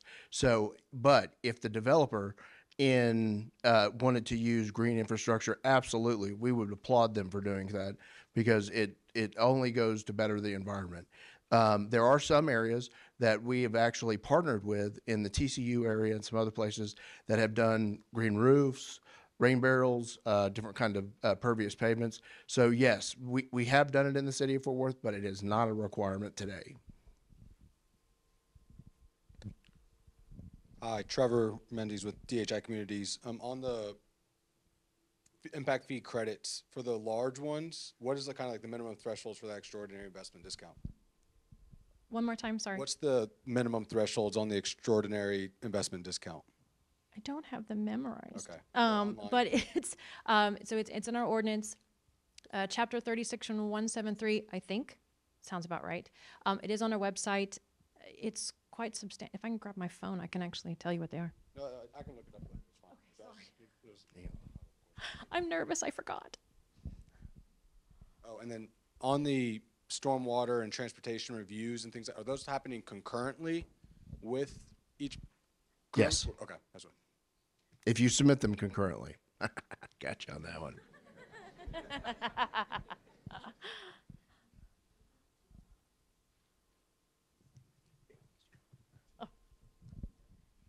Whenever you're talking about the stormwater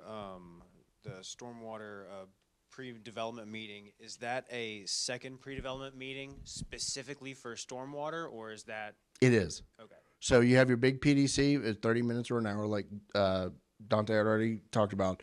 This is just for stormwater, and all we do is talk about stormwater and how to get your site up and running. Okay, fantastic. And could you also explain the difference between the CFA and the IPRC? So, okay. Unfortunately, I combine a lot of things because I talk real fast because I want to impress people, and if I talk slow, you'll figure out that I'm really not that impressive. So, having said that, please? Yeah. The CFA process is, we call it a community facilities agreement. And that is our contract that we sign between us and the developer so that we can ensure that we have bonds to pay for financial guarantees to pay for the construction of the project that you've just finished. We call it the CFA process because at the end of IPRC, the infrastructure plan review, you get a CFA. So it's really, there's no difference. It's the lingo that we use at the city.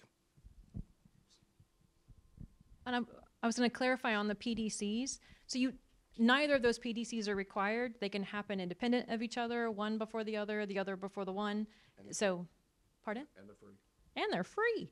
So, we definitely encourage communication so that we can help you turn the correct way around as you come into the process.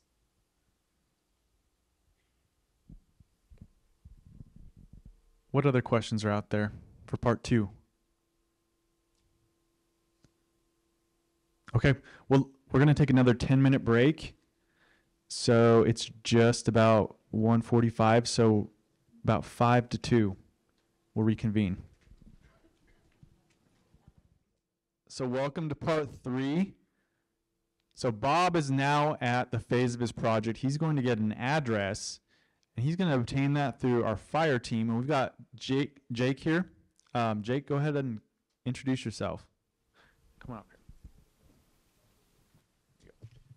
Well, it's just like he said. My name's Jake, and so a lot of times Bob will come to my cubicle because I work in the cubicle now, and he'll ask me, yeah, he's like, "Why am I at the department getting an address? That don't make no sense." And so what I'll tell Bob is, back in 1999, the fire department took over addressing, and there was 3 things going on in the 80s, 90s, before the turn of the century.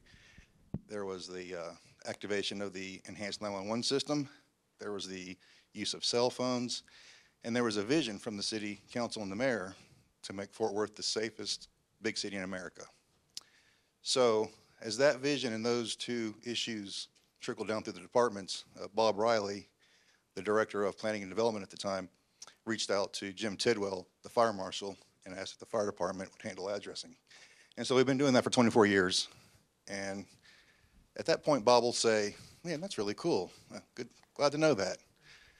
But sometimes Bob will say, "I really didn't want to know all that. I just need an address so I can get a permit and get on with my life." And so we'll get Bob an address. So Bob's going to need a recorded plat. We're kind of like the urban forestry guys. We want a recorded plat before we give you an address. So there's a few, exceptions to that, but it tends to be large planned developments or school districts or low-income housing. But for the most part, our policy and practice is to have a recorded plat in hand before an address is issued. And we'll get that from Lynn Jordan's team. She'll send it over to us. We don't like for Bob to bring it to us because sometimes Bob doesn't know what a recorded plat is, but I know Lynn does. So kind of a checks and balances thing. And so I'll put an address on that plat, and that address is exclusively for the land, for the plat. It's not for any buildings that Bob may or may not build. And that plat will be put on the plat directory for all to see going forward. And Bob can use that address to start his permitting to pull his permit. And then we will review that permit and adjust the address if we need to, depending on the way the building is built. And we can do that several ways. We could do an address letter, or we can get a site plan. Since Bob's going to have at least one shell and possibly some others on this, we can just build a site plan and put that on the plat directory as well, with the addresses that are appropriate for first responder access. And all these different stakeholders and addresses have access to the plat directory, and they will be mailed an address letter if that's the route we go with. So everyone will know that these are the addresses.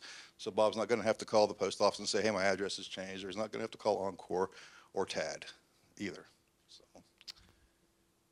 So sometimes things don't move as smooth as we like, and Bob wants to get started with some of the reviews. Can he get a temporary address just to get the ball rolling? And the fire department doesn't issue temporary addresses, but I can send them over to the customer service side and get a for review only address.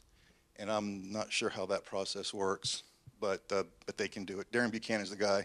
I know right where to send you to if that's the way you want to go. But no permit will be finalized. I should say that. It won't be finalized without an official 911 address. So you can start your permitting process without the 911 address, but it won't be finalized without that 911 address, which will come from me. And I spoke with the lady in the back, and we're going to get that straightened out. So that's my email address. If you have any addressing concerns whatsoever, lady in the back, that's my email address, and we can get your address squared away. Great. Thanks, Jake. Now Bob's going to meet Cody when he gets into his building permit submittal and plan review phase. How y'all doing this afternoon? My name is Cody Hughes. I'm the plans exam supervisor of the building reviewers. Does Bob need a building permit for his bistro? The answer is yes. We'll do a full review of the building, electrical, mechanical, and plumbing plans for you within 7 business days. He would also need mechanical, electrical, plumbing permits. Some people forget about that. When you're doing electrical, mechanical, and plumbing work, you have to have the permits to do that as well. The building permit does not cover all that. What Bob would need to submit is, this is on our website. You need a full set of plans. Again, building, electrical, mechanical, and plumbing plans. You'll need a site plan, plat. You'll need energy code documentation if you're doing any of that work. For his future work that Bob is going to be doing, so for that suite that he doesn't have a tenant in it yet, if it's going to be the same occupancy type, then you just need a finish out permit. You need a permit for that. If it's a different type of occupancy, then you need to change your use. You need a permit for that, and some other projects that would need permits. But there are some work that does not require a permit that is on our website. It's in our local amendments or the administration amendments, and you can find all the lists there that you do not need a building permit for. What does your designer design your plans to? It's the 2021 ICC and the 2015 Energy Code, the 2020 Electrical Code, and the 2017 ANSI. If Bob, I think we decided that Bob wasn't going to use the X team, but for his future plans and projects, he was going to use the X team. The X team is basically what it sounds like, a team of plans examiners that get together with your design team and in one day review the plans, address any issues they have with it, and get it out the door the same day. Now, caveat to that, there is a $1,000 an hour fee to it. It's a 2-hour minimum. You can do it either over WebEx or in person. And you do need everything taken care of pre-development wise. You need to have everything you need. The only thing that can really be addressed in that meeting that day is building, electrical, mechanical issues. There are some pre-development issues that can be taken care of, but not everything. So just make sure you have everything done before you get with them. How do you apply for the X-Team? It's the exact same way you apply for any other building permit. You just go to Citizens Access. There's a little button or a little, really it's just a button where you can click X-Team application, and that will get the permit to Ann Nace. Nace, right? Yeah, Ann Nace. She's the head of the X-Team, and she'll contact you and work through getting you scheduled and seeing if X-Team will be right for you or if you should just go through the normal plan review process. Again, these are all the things that you need to have taken care of, whether you're doing the normal plan review or an X-Team plan review. Go ahead. Now, what does the actual plan reviewers do? We're basic customer service for y'all. We're the plans coordination. So anytime you pull a building permit, it's my team that looks at it at the very end, make sure everybody has signed off on the permits. And if they have not, contact those sections, be like, hey, you need to sign off on this. If y'all have a Citizens Access account, you can see that workflow where it will say corrections required or has not answered or whatever it is. My team actually goes in there and makes sure everybody addresses their holds and comments. Like I said earlier, we do building, electrical, mechanical reviews, and we also have a thing that's now for the small business, the one-day reviews. That's any change of uses and any remodels under 6,000 square feet and some other things that might be where we were asked to look at it within one day. We will look at those plans within 1 day for you, get your comments to you within 1 day. That's it. All right, thanks, Cody. So Bob's going to now meet Casey Nettles in our pre-treatment team. So remember a few slides ago, Bob needed to design his grease trap, and so now we're going to go into the plan review phase on his grease trap. So what Dante didn't tell y'all is that this is the most exciting 4 slides that you're going to see for this entire presentation. Not to take away from anybody else, but just be prepared. So does Bob need a grease trap? Of course Bob needs a grease trap. He's doing food service, and so we do require those facilities to have a grease trap. A grease interceptor or a grease trap, we use that term interchangeably. There, if you do look it up in the dictionary, there is a definition for trap versus interceptor. We just say trap because interceptor is a long word and it's scary. So a grease trap will collect all of the fats, oils, and greases that go down the sink. This is not your grease from fryers. The number one thing that we get told when we are doing these plan reviews is we don't have fryers, we don't even fry food. And as I tell everybody, that's fantastic that you guys are healthy and that you're not frying food. Obviously, I like the fried food, but it's the stuff that you should be scraping into the trash cans, not the stuff that you're frying, because that fry grease goes elsewhere. So how should we size a grease trap? Years ago, the group decided that we would put all of the different types of ways that you could come up with sizing for a grease trap on a wall, and we would throw darts at it, and whichever one we had the most darts on, that's the one we were going to go with.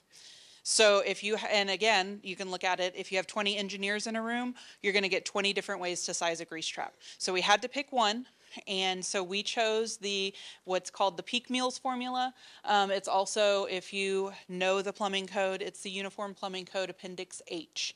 What it looks at is your seating capacity, and that's not your certificate of occupancy, how many people you can get in there standing shoulder to shoulder. It's going to be how many seats you actually have, and that's how we determine the grease trap.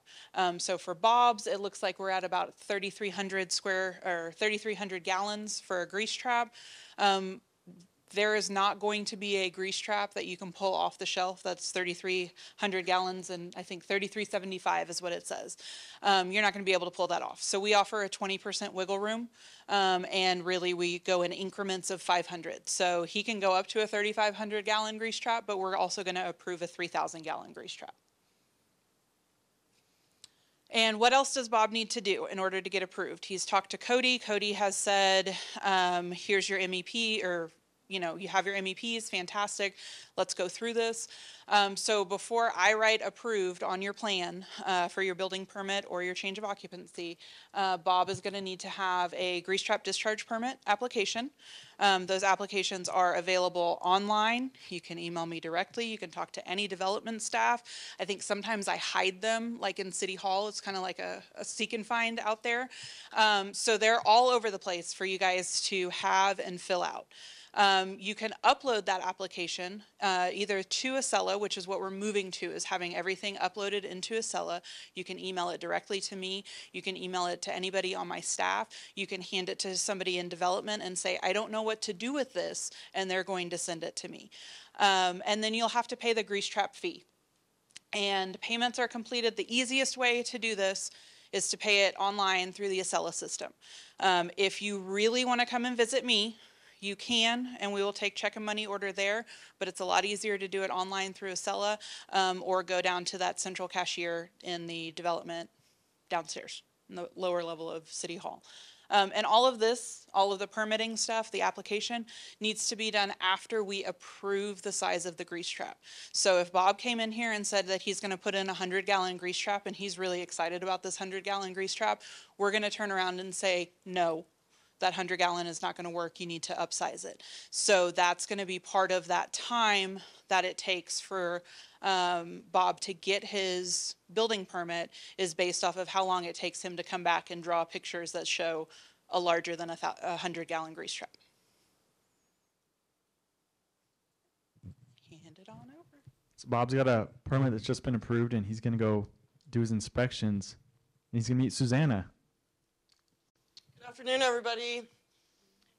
You guys learning stuff today? Yeah? Yeah, me too. And I work here. So we finally got a building permit, and it's issued. Seems like a long road to get to that point, right? We have a lot of different inspection types that Bob may need during the bistro that we are building. We have a full list of them here. It's not all inclusive. He may have something special in his building. Being that Bob has already completed his plan review process, he's already familiar with the codes that we use, that we inspect off the same ones that the plan reviewers work with. In the city of Fort Worth, we currently have 33 inspection districts. We cover a lot of real estate. We have 3 different types of inspectors. And we were told earlier that Bob is not in a design district, so he's going to end up with a senior combination inspector. So he will have one inspector for all of his trades, building and his MEPs. Building inspections, these are the general ones that you will need during the course of Bob's project. If y'all are new to Fort Worth and building in Fort Worth, I highly, highly, highly suggest that you call in a stakeout inspection for your very first inspection. You can meet, greet your inspector, ask questions, show him things you may have on your drawings that you're concerned with. It really can help resolve problems in the field. Mechanical. We have some generic mechanical inspections. One thing I do want to note, since Bob has a hood going in his restaurant, a type 1, he's also going to need to get the fire department to come out and approve his hood before the mechanical can be finalized. On electrical, same thing. We have pretty generic list of inspections that you may need throughout your project. The one thing to note that Fort Worth also does as far as inspections is temporary power. If you're trying to get your building energized so that you can test equipment before the building is actually 100%. Plumbing, Ms. Casey just talked to us a little bit about plumbing. We do inspect the grease traps on my side of everything. So sometimes we have to bug Casey if we have a problem in the field with the grease trap. We also pretty much hold our plumbing finals hostage until you get your backflows completed through the water department. Change of use, this is what we're gonna need if the dental office decides to stay, maybe. We'll see if we can pull a change of use permit. If we have remodels that is involved with it, because we just left it as a shell, Bob's only doing his bistro, we will need additional permits for the MEPs and inspections as well. Different types of certificates of occupancy. We have a few different ones. We can do an LCO prior to the completion of your building, or a TCO.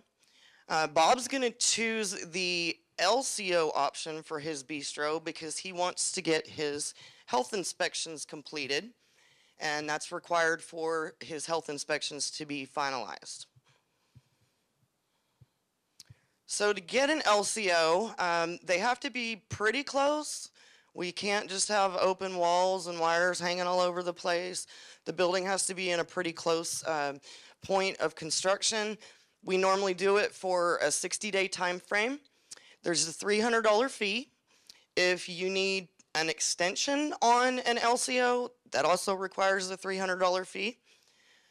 All of the MEPs either need to be in final approved status or they need to be okay for an LCO so that we have no safety issues in the building.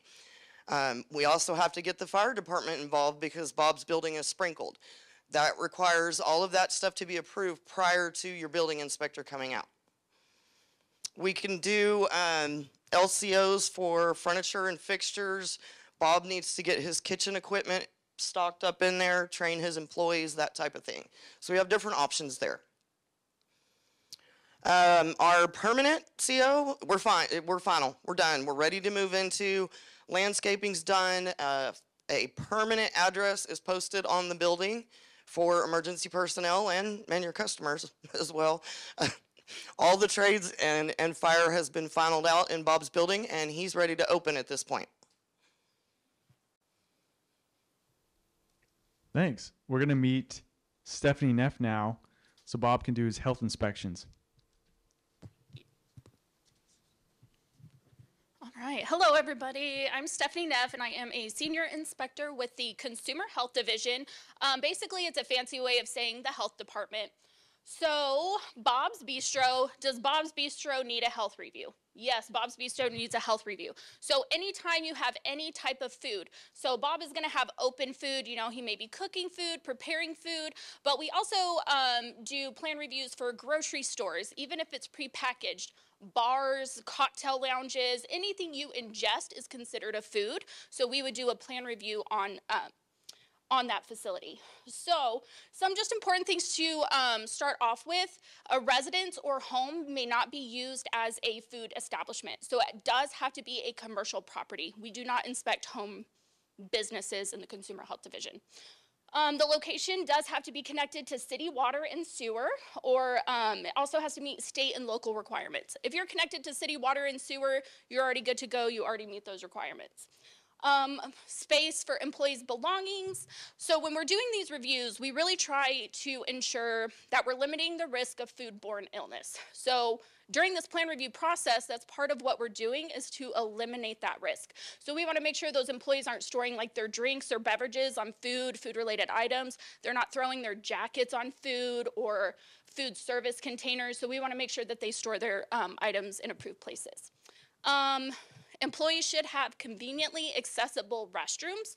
So conveniently accessible is kind of up to interpretation, but we do want to be mindful. You know, if your employees are having to go out, you know, into another building where it may be raining, hailing, you know, I know we don't really see snow here, but if they're having to leave that and be exposed to all types of weather to get to the restroom, it's typically not conveniently accessible. So we want to make sure that we take our employees into consideration.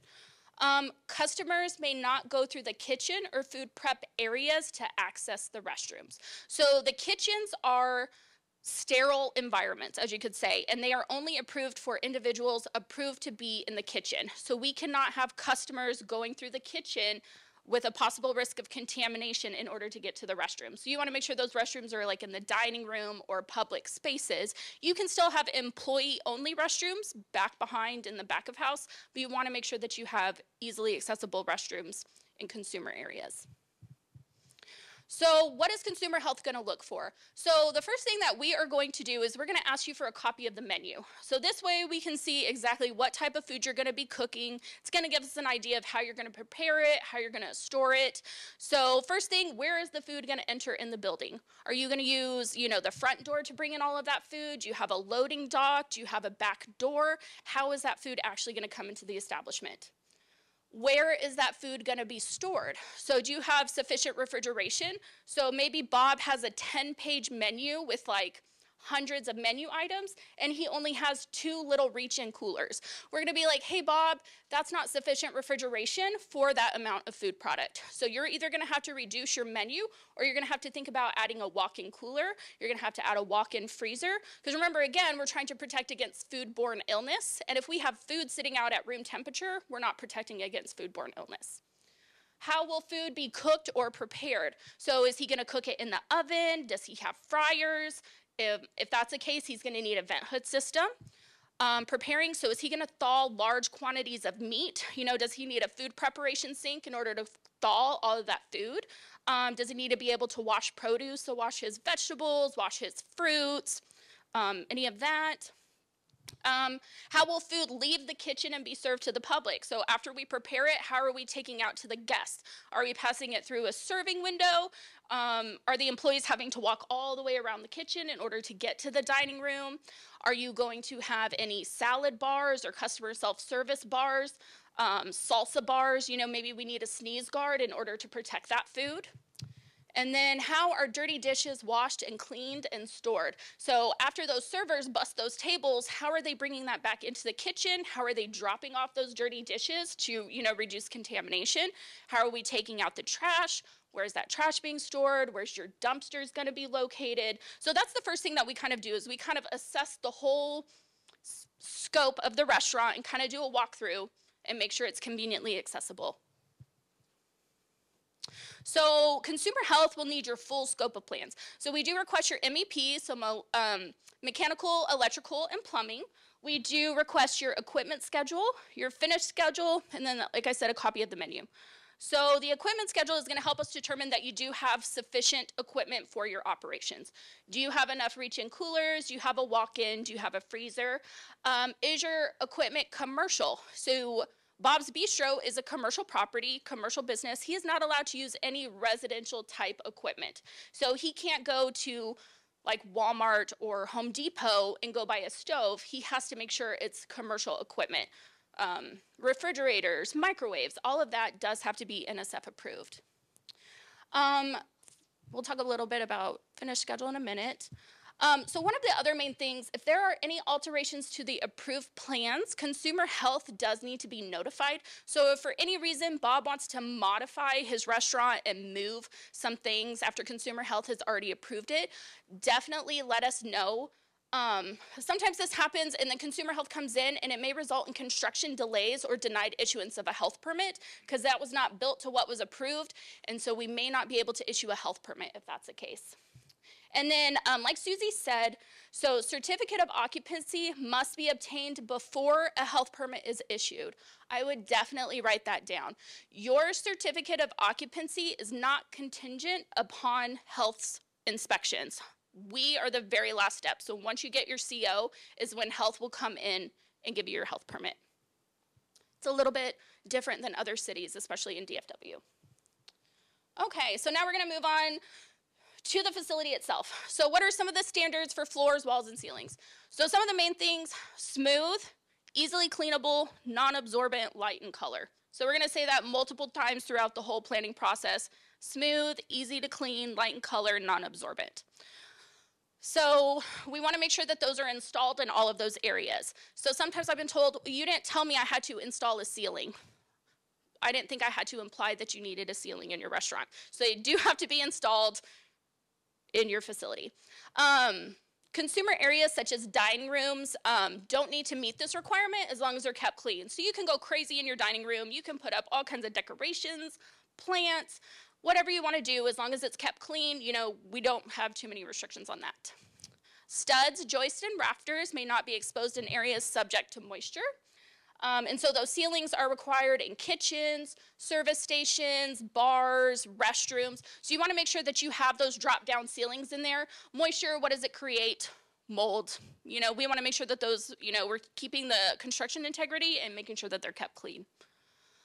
Carpeting. So carpeting is not permitted in food preparation areas, restrooms, garbage areas, or any areas subject to moisture. I just did a pre-operational inspection about 2 weeks ago, and they decided to put carpeting in the restrooms. That is a big no-no. I don't know why they did that. Yeah, I know. I have photos. It's on the ceiling, actually. It's not even on the floors. So no carpet, you know, dining room, okay, but any other areas, no carpet. And then exposed utility lines and pipes may not be installed on the floor. We don't want to create any tripping hazards, so always make sure that they're down below or located inside of the walls. So some of the plumbing standards that we need to achieve, so hand washing sinks. So we talked about you know, reducing that risk for foodborne illness. So we want to make sure that those hand washing sinks are located within every 15 feet of food preparation, food service, dishwashing, so wherever you're washing your dishes, and inside of restrooms. And we talk about conveniently located.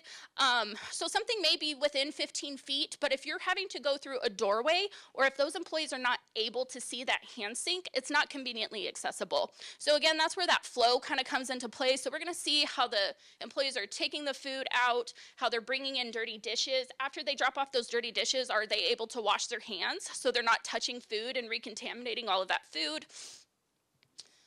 Okay, 3-compartment sink. So all establishments are required to have a 3-compartment sink. So your restaurants, your bars, snack bars, even our food trucks and little, you know, hot dog push carts. All of those have 3-compartment sinks to wash, rinse, and sanitize your dishes. You do want to make sure that they are large enough to put your largest piece of equipment in, because you do have to submerge it in order to sanitize it. So you want to make sure that those are sufficient for your operations. You are required to have a mop sink or a utility sink, and this is basically, you know, to mop your floors and dispose of that mop water. And then also a food preparation sink may be required to wash produce or thaw meat. So again, that's where that menu comes into place. So not all facilities are required to have a food preparation sink, but I would say probably about 80% of them are required to. Okay, so more plumbing standards. So backflow prevention. So this can be achieved a couple different ways. So one of the main ways that we see are indirect connections from the plumbing. So basically it's like a floor drain, and it's a really good photo right there. And then you have that piping. So if you have any sewage or wastewater backup, I think we all remember like Snowmageddon back in 2021 when all those pipes burst and all that water went everywhere. So when that happens, we want that wastewater to be able to go out on the floor. We don't want it to go up and contaminate like our ice machines, food prep. So if we have any food thawing in those food prep sinks, or if we're washing dishes, we don't want that wastewater to contaminate those items. So I'm going to piggyback a little bit off of Casey with grease traps. So consumer health, our ordinance does require grease traps to be located outside. So grease trap, show your plumbing and show that that grease trap is located outside. We do not allow for the indoor installation of grease traps. Hot water heaters. So we just want to make sure that your hot waters are sufficient for peak demands. So we have seen an increase in tankless water heaters, you know, which is great, you know, go green. However, a lot of them aren't sufficient for commercial operations. So you want to make sure that that tankless water heater is able to support your 3-compartment sink, your hand sinks, your mop sink, your prep sink. If Bob has a bar in his bistro, it also has to, you know, supply hot water to that bar. So a lot of those tankless water heaters, commercial operations are going to put in probably like 2, sometimes 3 tankless water heaters to make sure that they have hot water at all times.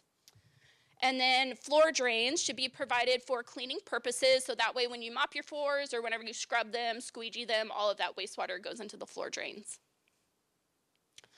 So there are some options for variances within the Consumer Health Department. So probably one of the most popular ones that we're seeing right now are outer openings. Have y'all seen like those garage doors or those doors or windows that are designed to be left open, like indoor, outdoor dining? Yeah, so we're seeing a lot of that now, so that is okay as long as it's with a variance request. But part of that variance request is that your kitchen has to be completely enclosed. So if Bob has those outer openings, he cannot have an open kitchen. He cannot have any pass-through windows or anything like that. So he has to install doors with like weather stripping around it and make sure that that kitchen is completely enclosed. This is going to help to ensure, you know, we don't have any pests that come into the kitchen. If you have any birds that may fly in, we don't want them into the kitchen as well. 3-compartment sink variance. So this is typically only used in a bar that is in conjunction with a restaurant. So the bar itself may only have a mechanical dishwasher and a hand sink, but the kitchen has a 3-compartment sink. So that way, if that mechanical dishwasher is ever not working or it breaks, you still have another way to wash your dishes. So restaurants, you cannot apply for this variance. That will not be granted. Restaurants have to have a 3-compartment sink, but bars in correlation with a restaurant may be able to apply for that. Okay, next. Okay, so now we're going to talk about some of the inspections. So consumer health typically will do a pre-operational inspection about 7 to 10 days before construction is scheduled to end. So you just give us a call, let us know your location. We'll come out and do a pre-op. We still like for the contractors to be on site. So if there are anything like any items that need to be brought into compliance, you're able to still do that with your contractors there. And then the final inspection is conducted once the certificate of occupancy is obtained. So like Susie said, you know, you are able to apply for an LCO, that limited certificate of occupancy. Consumer health either has to have the final certificate of occupancy or an LCO to occupy before we can issue a health permit. So LCO to occupy or the final CO before the health permit will be issued. Your health permit does have to be issued before you are able to operate and serve food to the general public. Once you get that health permit, then you are good to go on our end. Okay. And I think that's it. Bob is done, everybody. So that's part 3 and of course the end, but let's do some more Q&A. By raise of hands, who has questions on part 3? Don't be shy.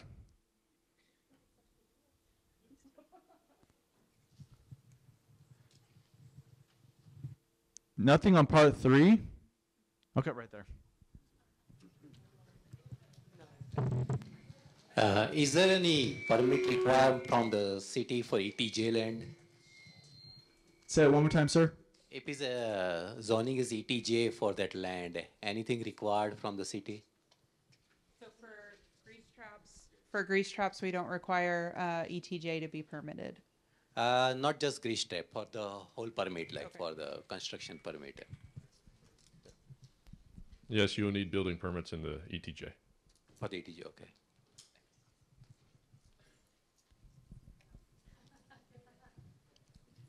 Ready? If there's a discrepancy between the making an address, basically calculating it counterclockwise or clockwise, we've had an issue before where PS said one thing, fire department said another. I'm assuming that the direction that the fire department is mandating takes precedence. We are the authority having jurisdiction for addresses, and that includes all 5 counties that the city is in, and the post office recognizes that. I recall once they tried not to, but we got it all straightened out. Got it. Okay. Thank you. Yeah. Hey, just to clarify the ETJ question, sir. So basically, the county handles permitting in ETJ, and that includes drainage and other things related to that permit. We do platting, so subdivisions in the ETJ. Yes, hello. Specifically on grease traps, is there a list of uses that require specific, like obviously for food, but for instance, if they're doing smoothies, is there a list or is that just something we need to contact you about specifically? So we have a guidance document that's also on the city's website that you can pull up, and that might help you out a little bit. But the general rule of thumb is if there is food happening and it is not in a prepackaged, like a novelty ice cream or a single serve breakfast burrito, you're going to need to talk to grease traps, and you will likely need to have a grease trap. Also, secondary rule of thumb, if you're going to talk to Stephanie with consumer health, you're going to talk to us with grease traps as well. Okay, and secondly, are grease traps grandfathered? Can they be? How does that work? So no, the idea behind that, or not the idea, but the way we operate is if you have a grease trap right now, and let's say we say it's undersized, you are welcome to keep that grease trap, and we will allow you to use that until you have a change of ownership, until you change out your kitchen equipment, if you increase your seating capacity significantly, or if we have a sanitary sewer overflow that we can link back to you. So those are our triggering mechanisms to get you into compliance. Change of ownership for the business operating out of it, or for the... Yes, for the actual business. We permit the business that is discharging into the grease trap, so essentially the tenant. The owner could be ABC Rentals, but if it's whomever is in that building operating. Okay, thank you. Mm-hmm.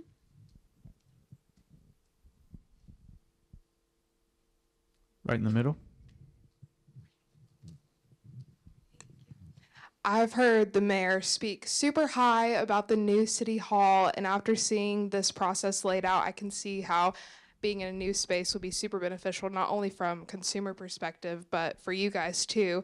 Are you guys excited to be in the new city hall eventually? We're very DJ. excited. Yeah. That's part of our one-stop shop. Exactly, which it's going to be super helpful, especially after seeing all the nitty-gritty of all this. So I myself am super excited as well. And then just to follow up, we are not located in City Hall, so Consumer Health, we have our own office that we operate out of, so we will not be at City Hall, and we are not currently at City Hall. Nor is grease traps, and we will not be moving. But we can see City Hall from our building, so y'all can wave to us while you're there. Okay, so we're the oddball group because the inspectors are not at City Hall either. Okay. We are. I have City Hall is less exciting now. actually have a couple of questions. It seems like the X team is a really good way to move development forward quickly. Is there any plan to like expand that, or just it seems like that would make things really efficient? So is there any plan to expand that or figure out how to work that into different like high need areas for development? So, yeah. So if the more work we get, the more people are interested in using the X team, then obviously, yes, we would expand it, yes. Right now we have one team, but we would love to have 2, 3, 4, however many. The more people we get to use it, the better. And then my second question is, you mentioned on the inspectors that, or what you said sounded like you have one inspector, so meet them, that kind of thing. But we've had had situations where partners have built something, had an inspector out to inspect it, said no, here's how you fix it, and then a different inspector comes out and it's like, oh no, actually that's not right. And it's like, wait, but the other inspector came out and said it was, I had to fix it like this, and now you're saying it's wrong, so we're just in this loop of like different inspectors expecting different things. First of all, I'm really sorry to hear that that happened on your project. And second of all, just to let you guys know, that's technically what I do now. We started up a new training program for all the inspectors so that everybody is on the same page across the city, because that helps y'all down the road.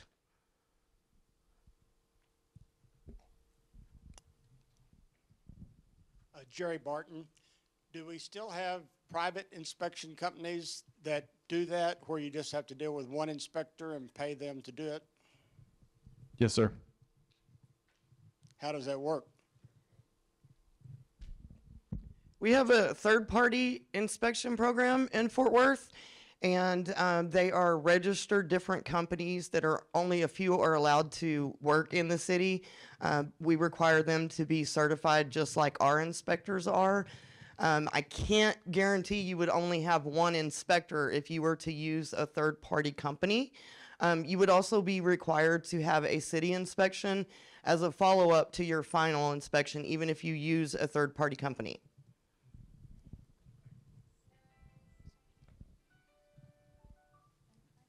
So, And then I just wanted to follow up, health would not be included in that.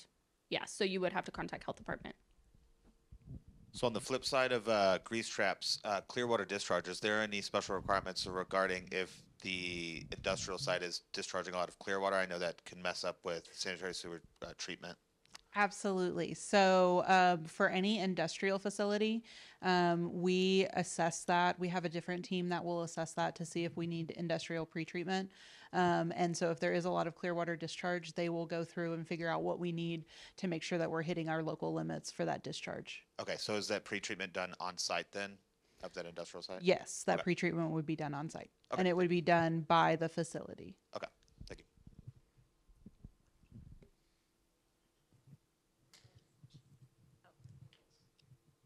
Hi, for the X-Team services, does that apply to commercial and residential applications? Yes. Okay. So if you want to build a house and have the X team look at it, yeah.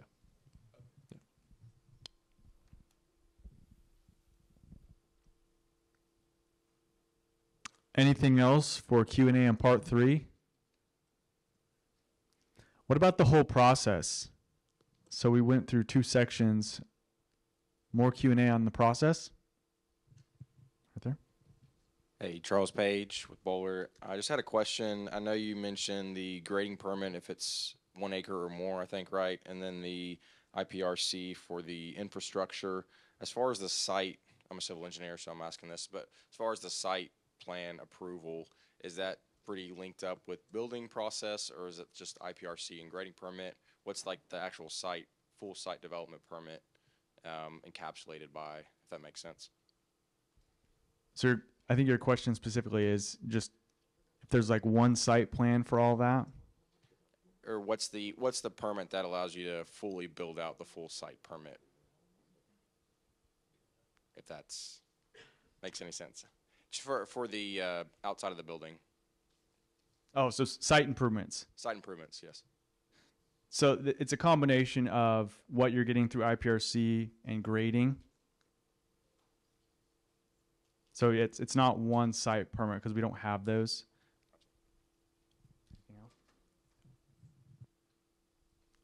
What else about the whole process? We went through a ton of information today. We want to go over as much as we can today. I just wish y'all had a diagram that kind of linked. I need this permit before I have this permit. Just visually made a chart because I'm really stupid. I need a chart to tell me this goes to this, you need this before this, but it also seems like you need this, but you can also do this without this permit. So if there was just a diagram that did everything. So the funny thing is we do, right? So we on our website and potentially. I can speak to this right now. Okay, go ahead. Yeah, so we have those. We are updating them right now. We have most of them updated right now. Now, you're talking about the master. That one we're looking to roll out next week. But we have all these individual processes that are being updated right now. So if you go to the pre-development website, you will see these processes in a tab, and you can start doing the roadmap on your processes. And additionally, one thing that Jennifer mentioned earlier, or somebody mentioned earlier, right, that was the original version. So 2.0 is the CFW permit assist, right, where like these process maps are intended to give you general process diagrams, right, from one to another. And it's interactive, right, so it's very informative.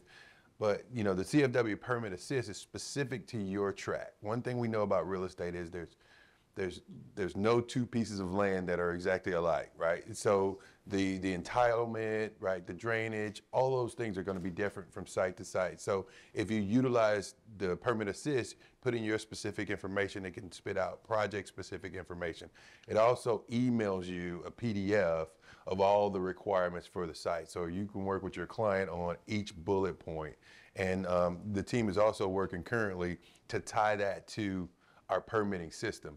So it'll spit out all the permits you need, how much it costs, the time it takes, right? And then the next phase is it's gonna also apply for them for you, right? So, you know, that's going to be more to come in the future.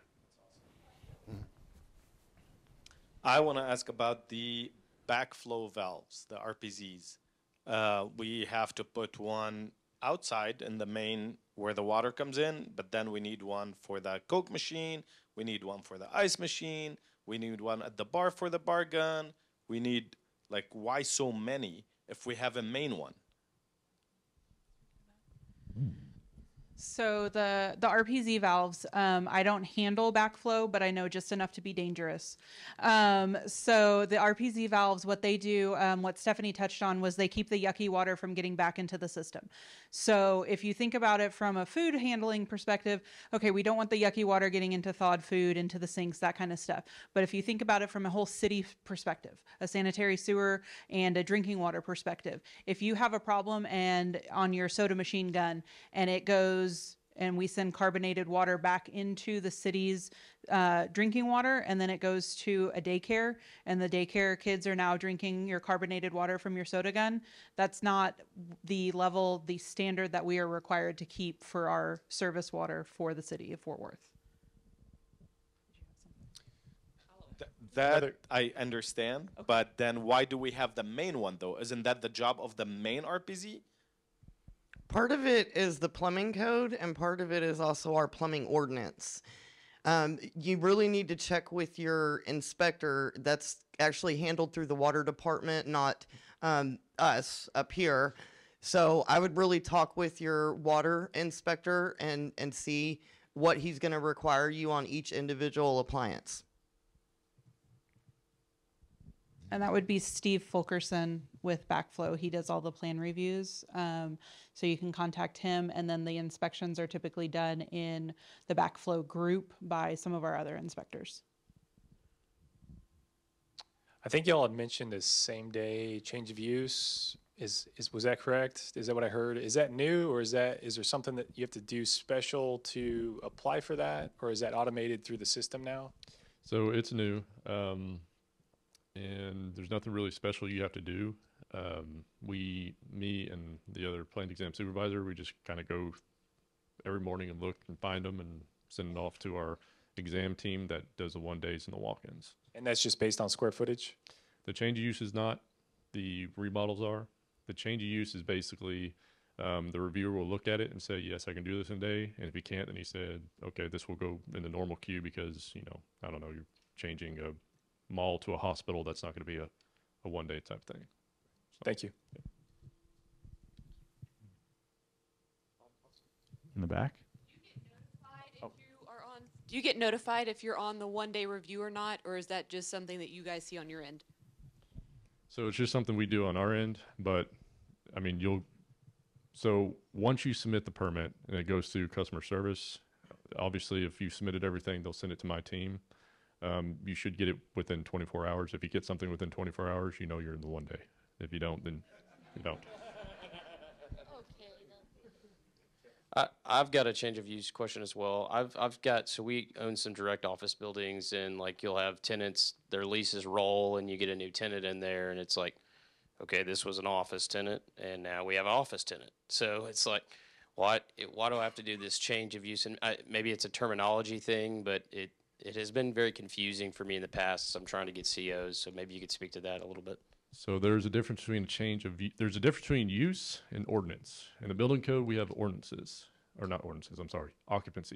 So a B occupancy is a B occupancy to us. It's not a big deal. For zoning, I don't know if anybody's zoning here, there's different of use. So you might be a B office, and that's the same occupancy based on the building code, but you might go to a medical office, which is a different use, the zoning, and that's why you have a change of use.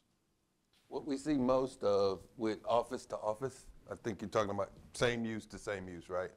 What we see most of, and this is a perfect segue for me to say this, whenever you have a tenant and that tenant's getting ready to move out, keep that CO, right? Guard it with your life, because that's what tells us in our fire department, we don't have to get a new plan set that shows us where all the exits are and all these things are. It shows us that we've inspected it, the fire and the building official have approved it, and all we're doing is a name change for your next tenant. Without that, we have to go through a long, drawn-out process to kind of prove up that space is habitable and safe for your eventual end users.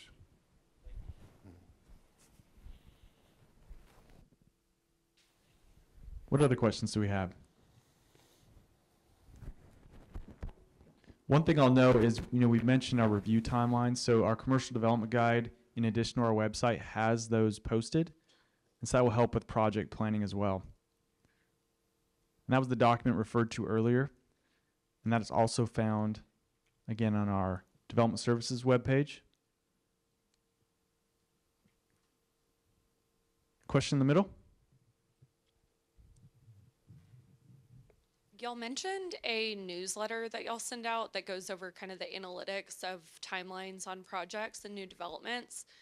Do we have to sign up for that, like with our email, or how do we get that sent to us? So we misspoke. That newsletter is not sent out, but it's available on our website. So every month we report our statistics. It's a 17-page report, the development activity report, and we call it the DAC because it's for the Development Advisory Committee. Anyway, lots of acronyms. But it is on the website. We post it every month. So right now, this week, the team is pulling together all the information for April and building our report. It includes things in there like total number of different types of permits, so single family, industrial, educational. It includes information on where that activity is happening. So it's got heat maps in there to say where those permits are being pulled from. It also includes information on our business process improvement initiatives, where we try to make things better, faster, funner for all of y'all and for all of us too. So it's a really great resource, but it is available on the website. It gets published every month. It also goes to council. So if you don't catch it on the website, if you ever have time on your hands and want to watch a work session, the city council also gets that report covered by an informal report, which is sort of like a cover letter, which has a summary of what's in the main report. So that is available on the website.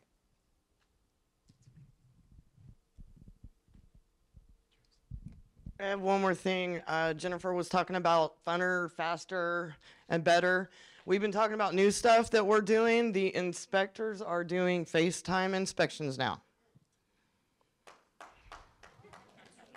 Get a hold of their phone number. If it's something simple, there's certain things they can't, so there's certain things they do that can save y'all time on your job sites. Call them. They all have iPhones. What other questions do we have? Well, if we don't have questions, let's figure out what we're going to do next. So, again, your handout, you've got a QR code. So we want to hear what was discussed today and figure out what is helpful, what needs to be discussed in the future, so we can make the next workshop applicable to what is the highest demand for our audience today. So is there anything on wrap-up you'd like to go over, like maybe just a couple ideas from the crowd right now on what you'd like to see in the next workshop? Don't be shy, y'all. We're doing this because we love it. On the far right?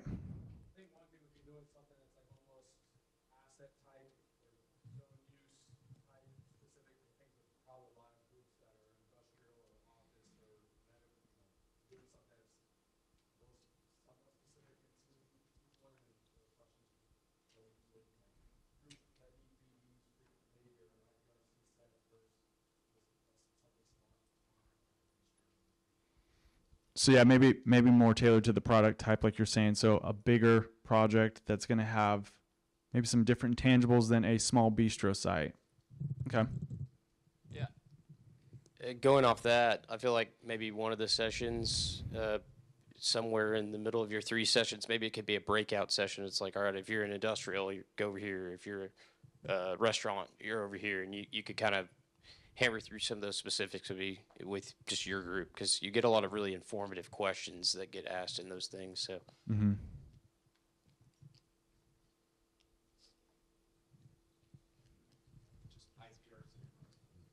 IPRC process.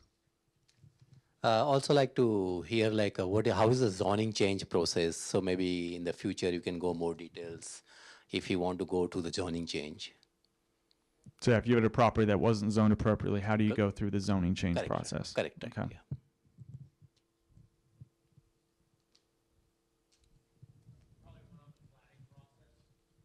Platting. Okay. So I'm hearing we've got more product specific, but also process specific. So we could look at each one of these processes and do a breakout for just that, but then we could also do another for different project types.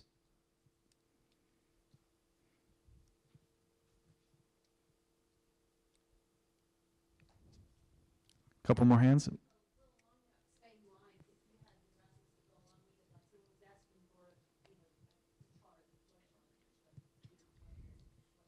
Yeah.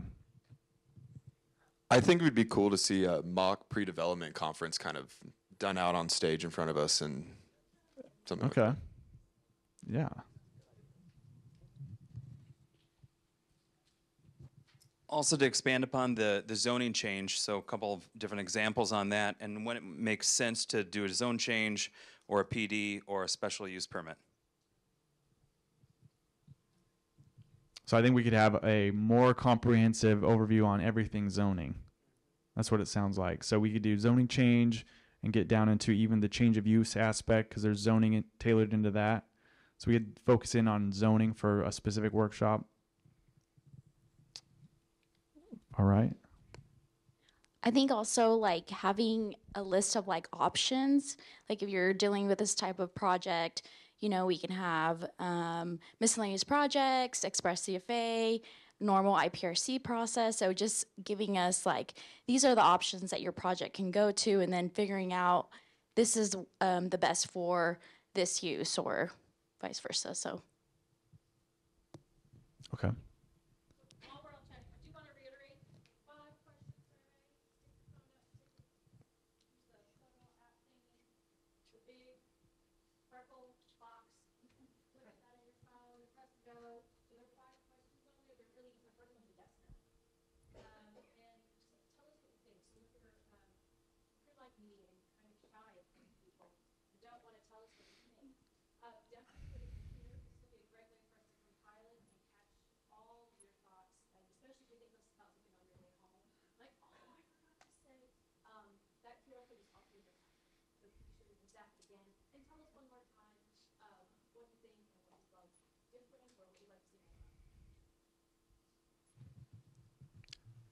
Yes, sir.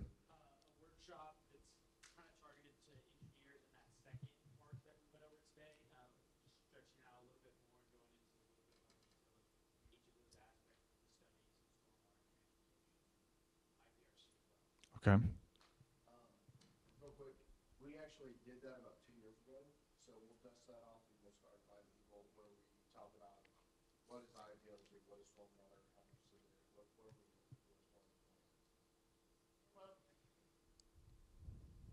And to expand on that, if we could just kind of get maybe an understanding of what needs to be submitted at what stage in the process. I mean, with civil engineering, site plan means something different in every single city. So just kind of getting an understanding of what site plan means and kind of when civil engineering drawings need to be submitted and how that gets caught in the process. I know earlier we said that there's the grading permit and the IPRC, and there's not really a site permit.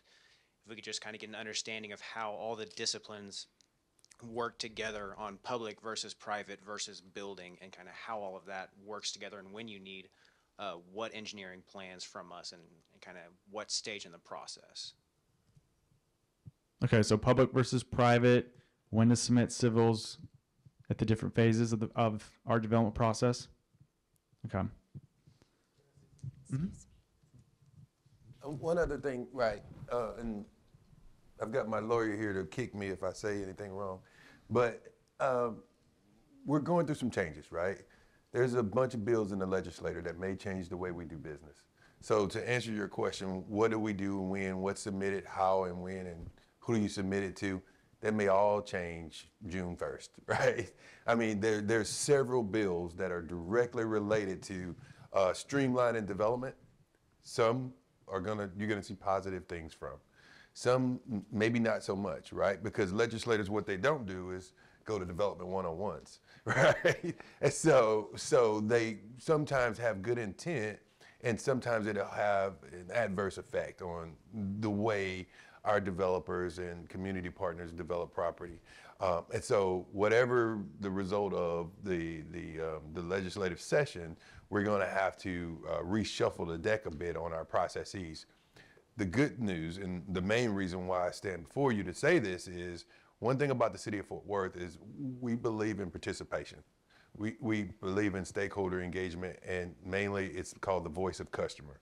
So as we react to these new state laws, we'll have to build a new process, but we want to hear from our customers and work through it together. So I mentioned when I came up at the first time, Real Estate Council, Development Advisory Committee, there's the Builders Association, and ACEC, and a bunch of other, professional organizations that work with us on our processes anytime we make a change in the city of Fort Worth, right? So it's not a bunch of planners and engineers back like, oh, what are we gonna do? No, it's really, we want to be engaging, and we want to understand from the customer side of the house how best to facilitate development.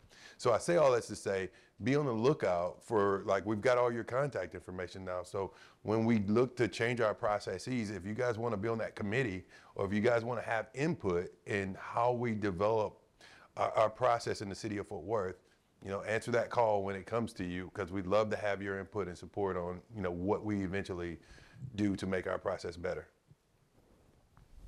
Yeah, and one thing I'm thinking about too is we're talking about timelines and helping pinpoint stuff before submittals come in. Is we've got a few different options on these different phases where you can do a PDC at the very beginning, and you're going to learn all the different items from beginning to end of what you should be looking for.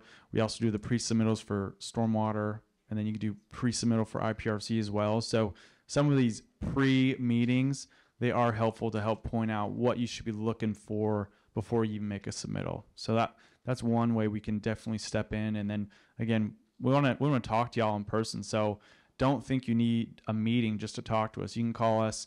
Hence, we've got all these people you saw on the stage. This link here for the staff contact, you're going to be able to pull down by name, and you can find me, Dante. You can find Ty. You can find Shad. You can find everybody.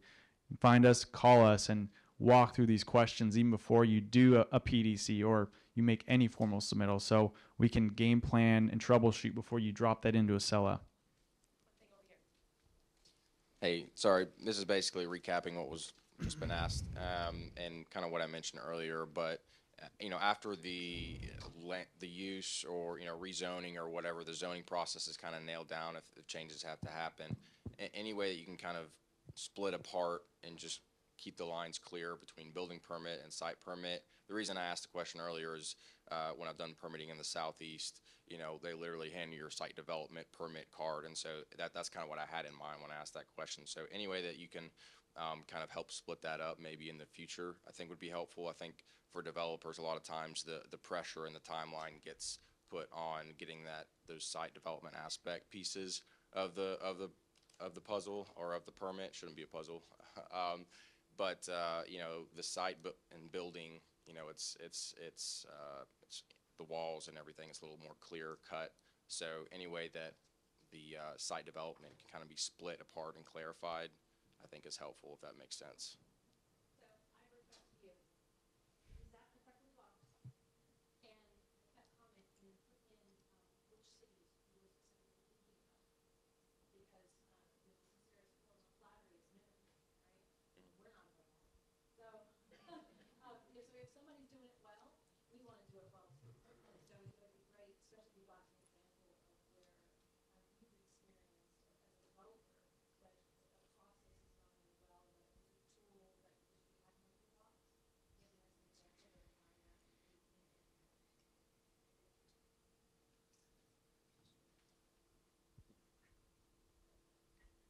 What else? We definitely have this space longer. We want to figure out what's going on so we can make this better. Not only the processes, but your projects. Nothing else? Well, go ahead.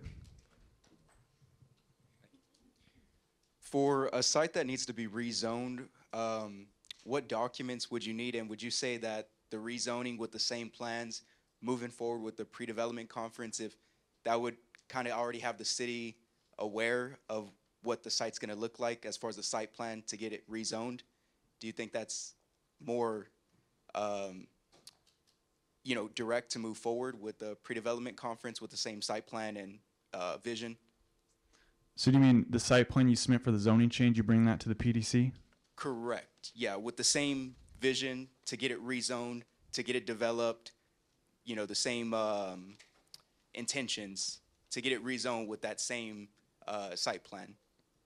Now, I guess in the way you're showing this, so you think it'd go to PDC first, figure out the zoning change, and then the zoning change? Right. Or? So for this scenario, we have 3.4 acres that we're going to need to rezone to B for duplex. Mhm. And to get it rezoned, we were going to go ahead and already have the concept plan and already have an architect kind of give us a layout of duplex. That's our initial plan, is to do 22 duplexes on that site. So for something like that, if we were to, you know, already have those plans beforehand for the rezoning to have better chances of getting the rezoning approved, we could still use that moving forward, right, for the pre-development conference. Oh, and yeah, all the absolutely. information. Yeah, the more information you can show us, the better. Right. Okay. Yeah, so we can take hand drawings if we need to, but sounds like you have a very well thought out document already. Right. Absolutely, bring that to a PDC. Okay.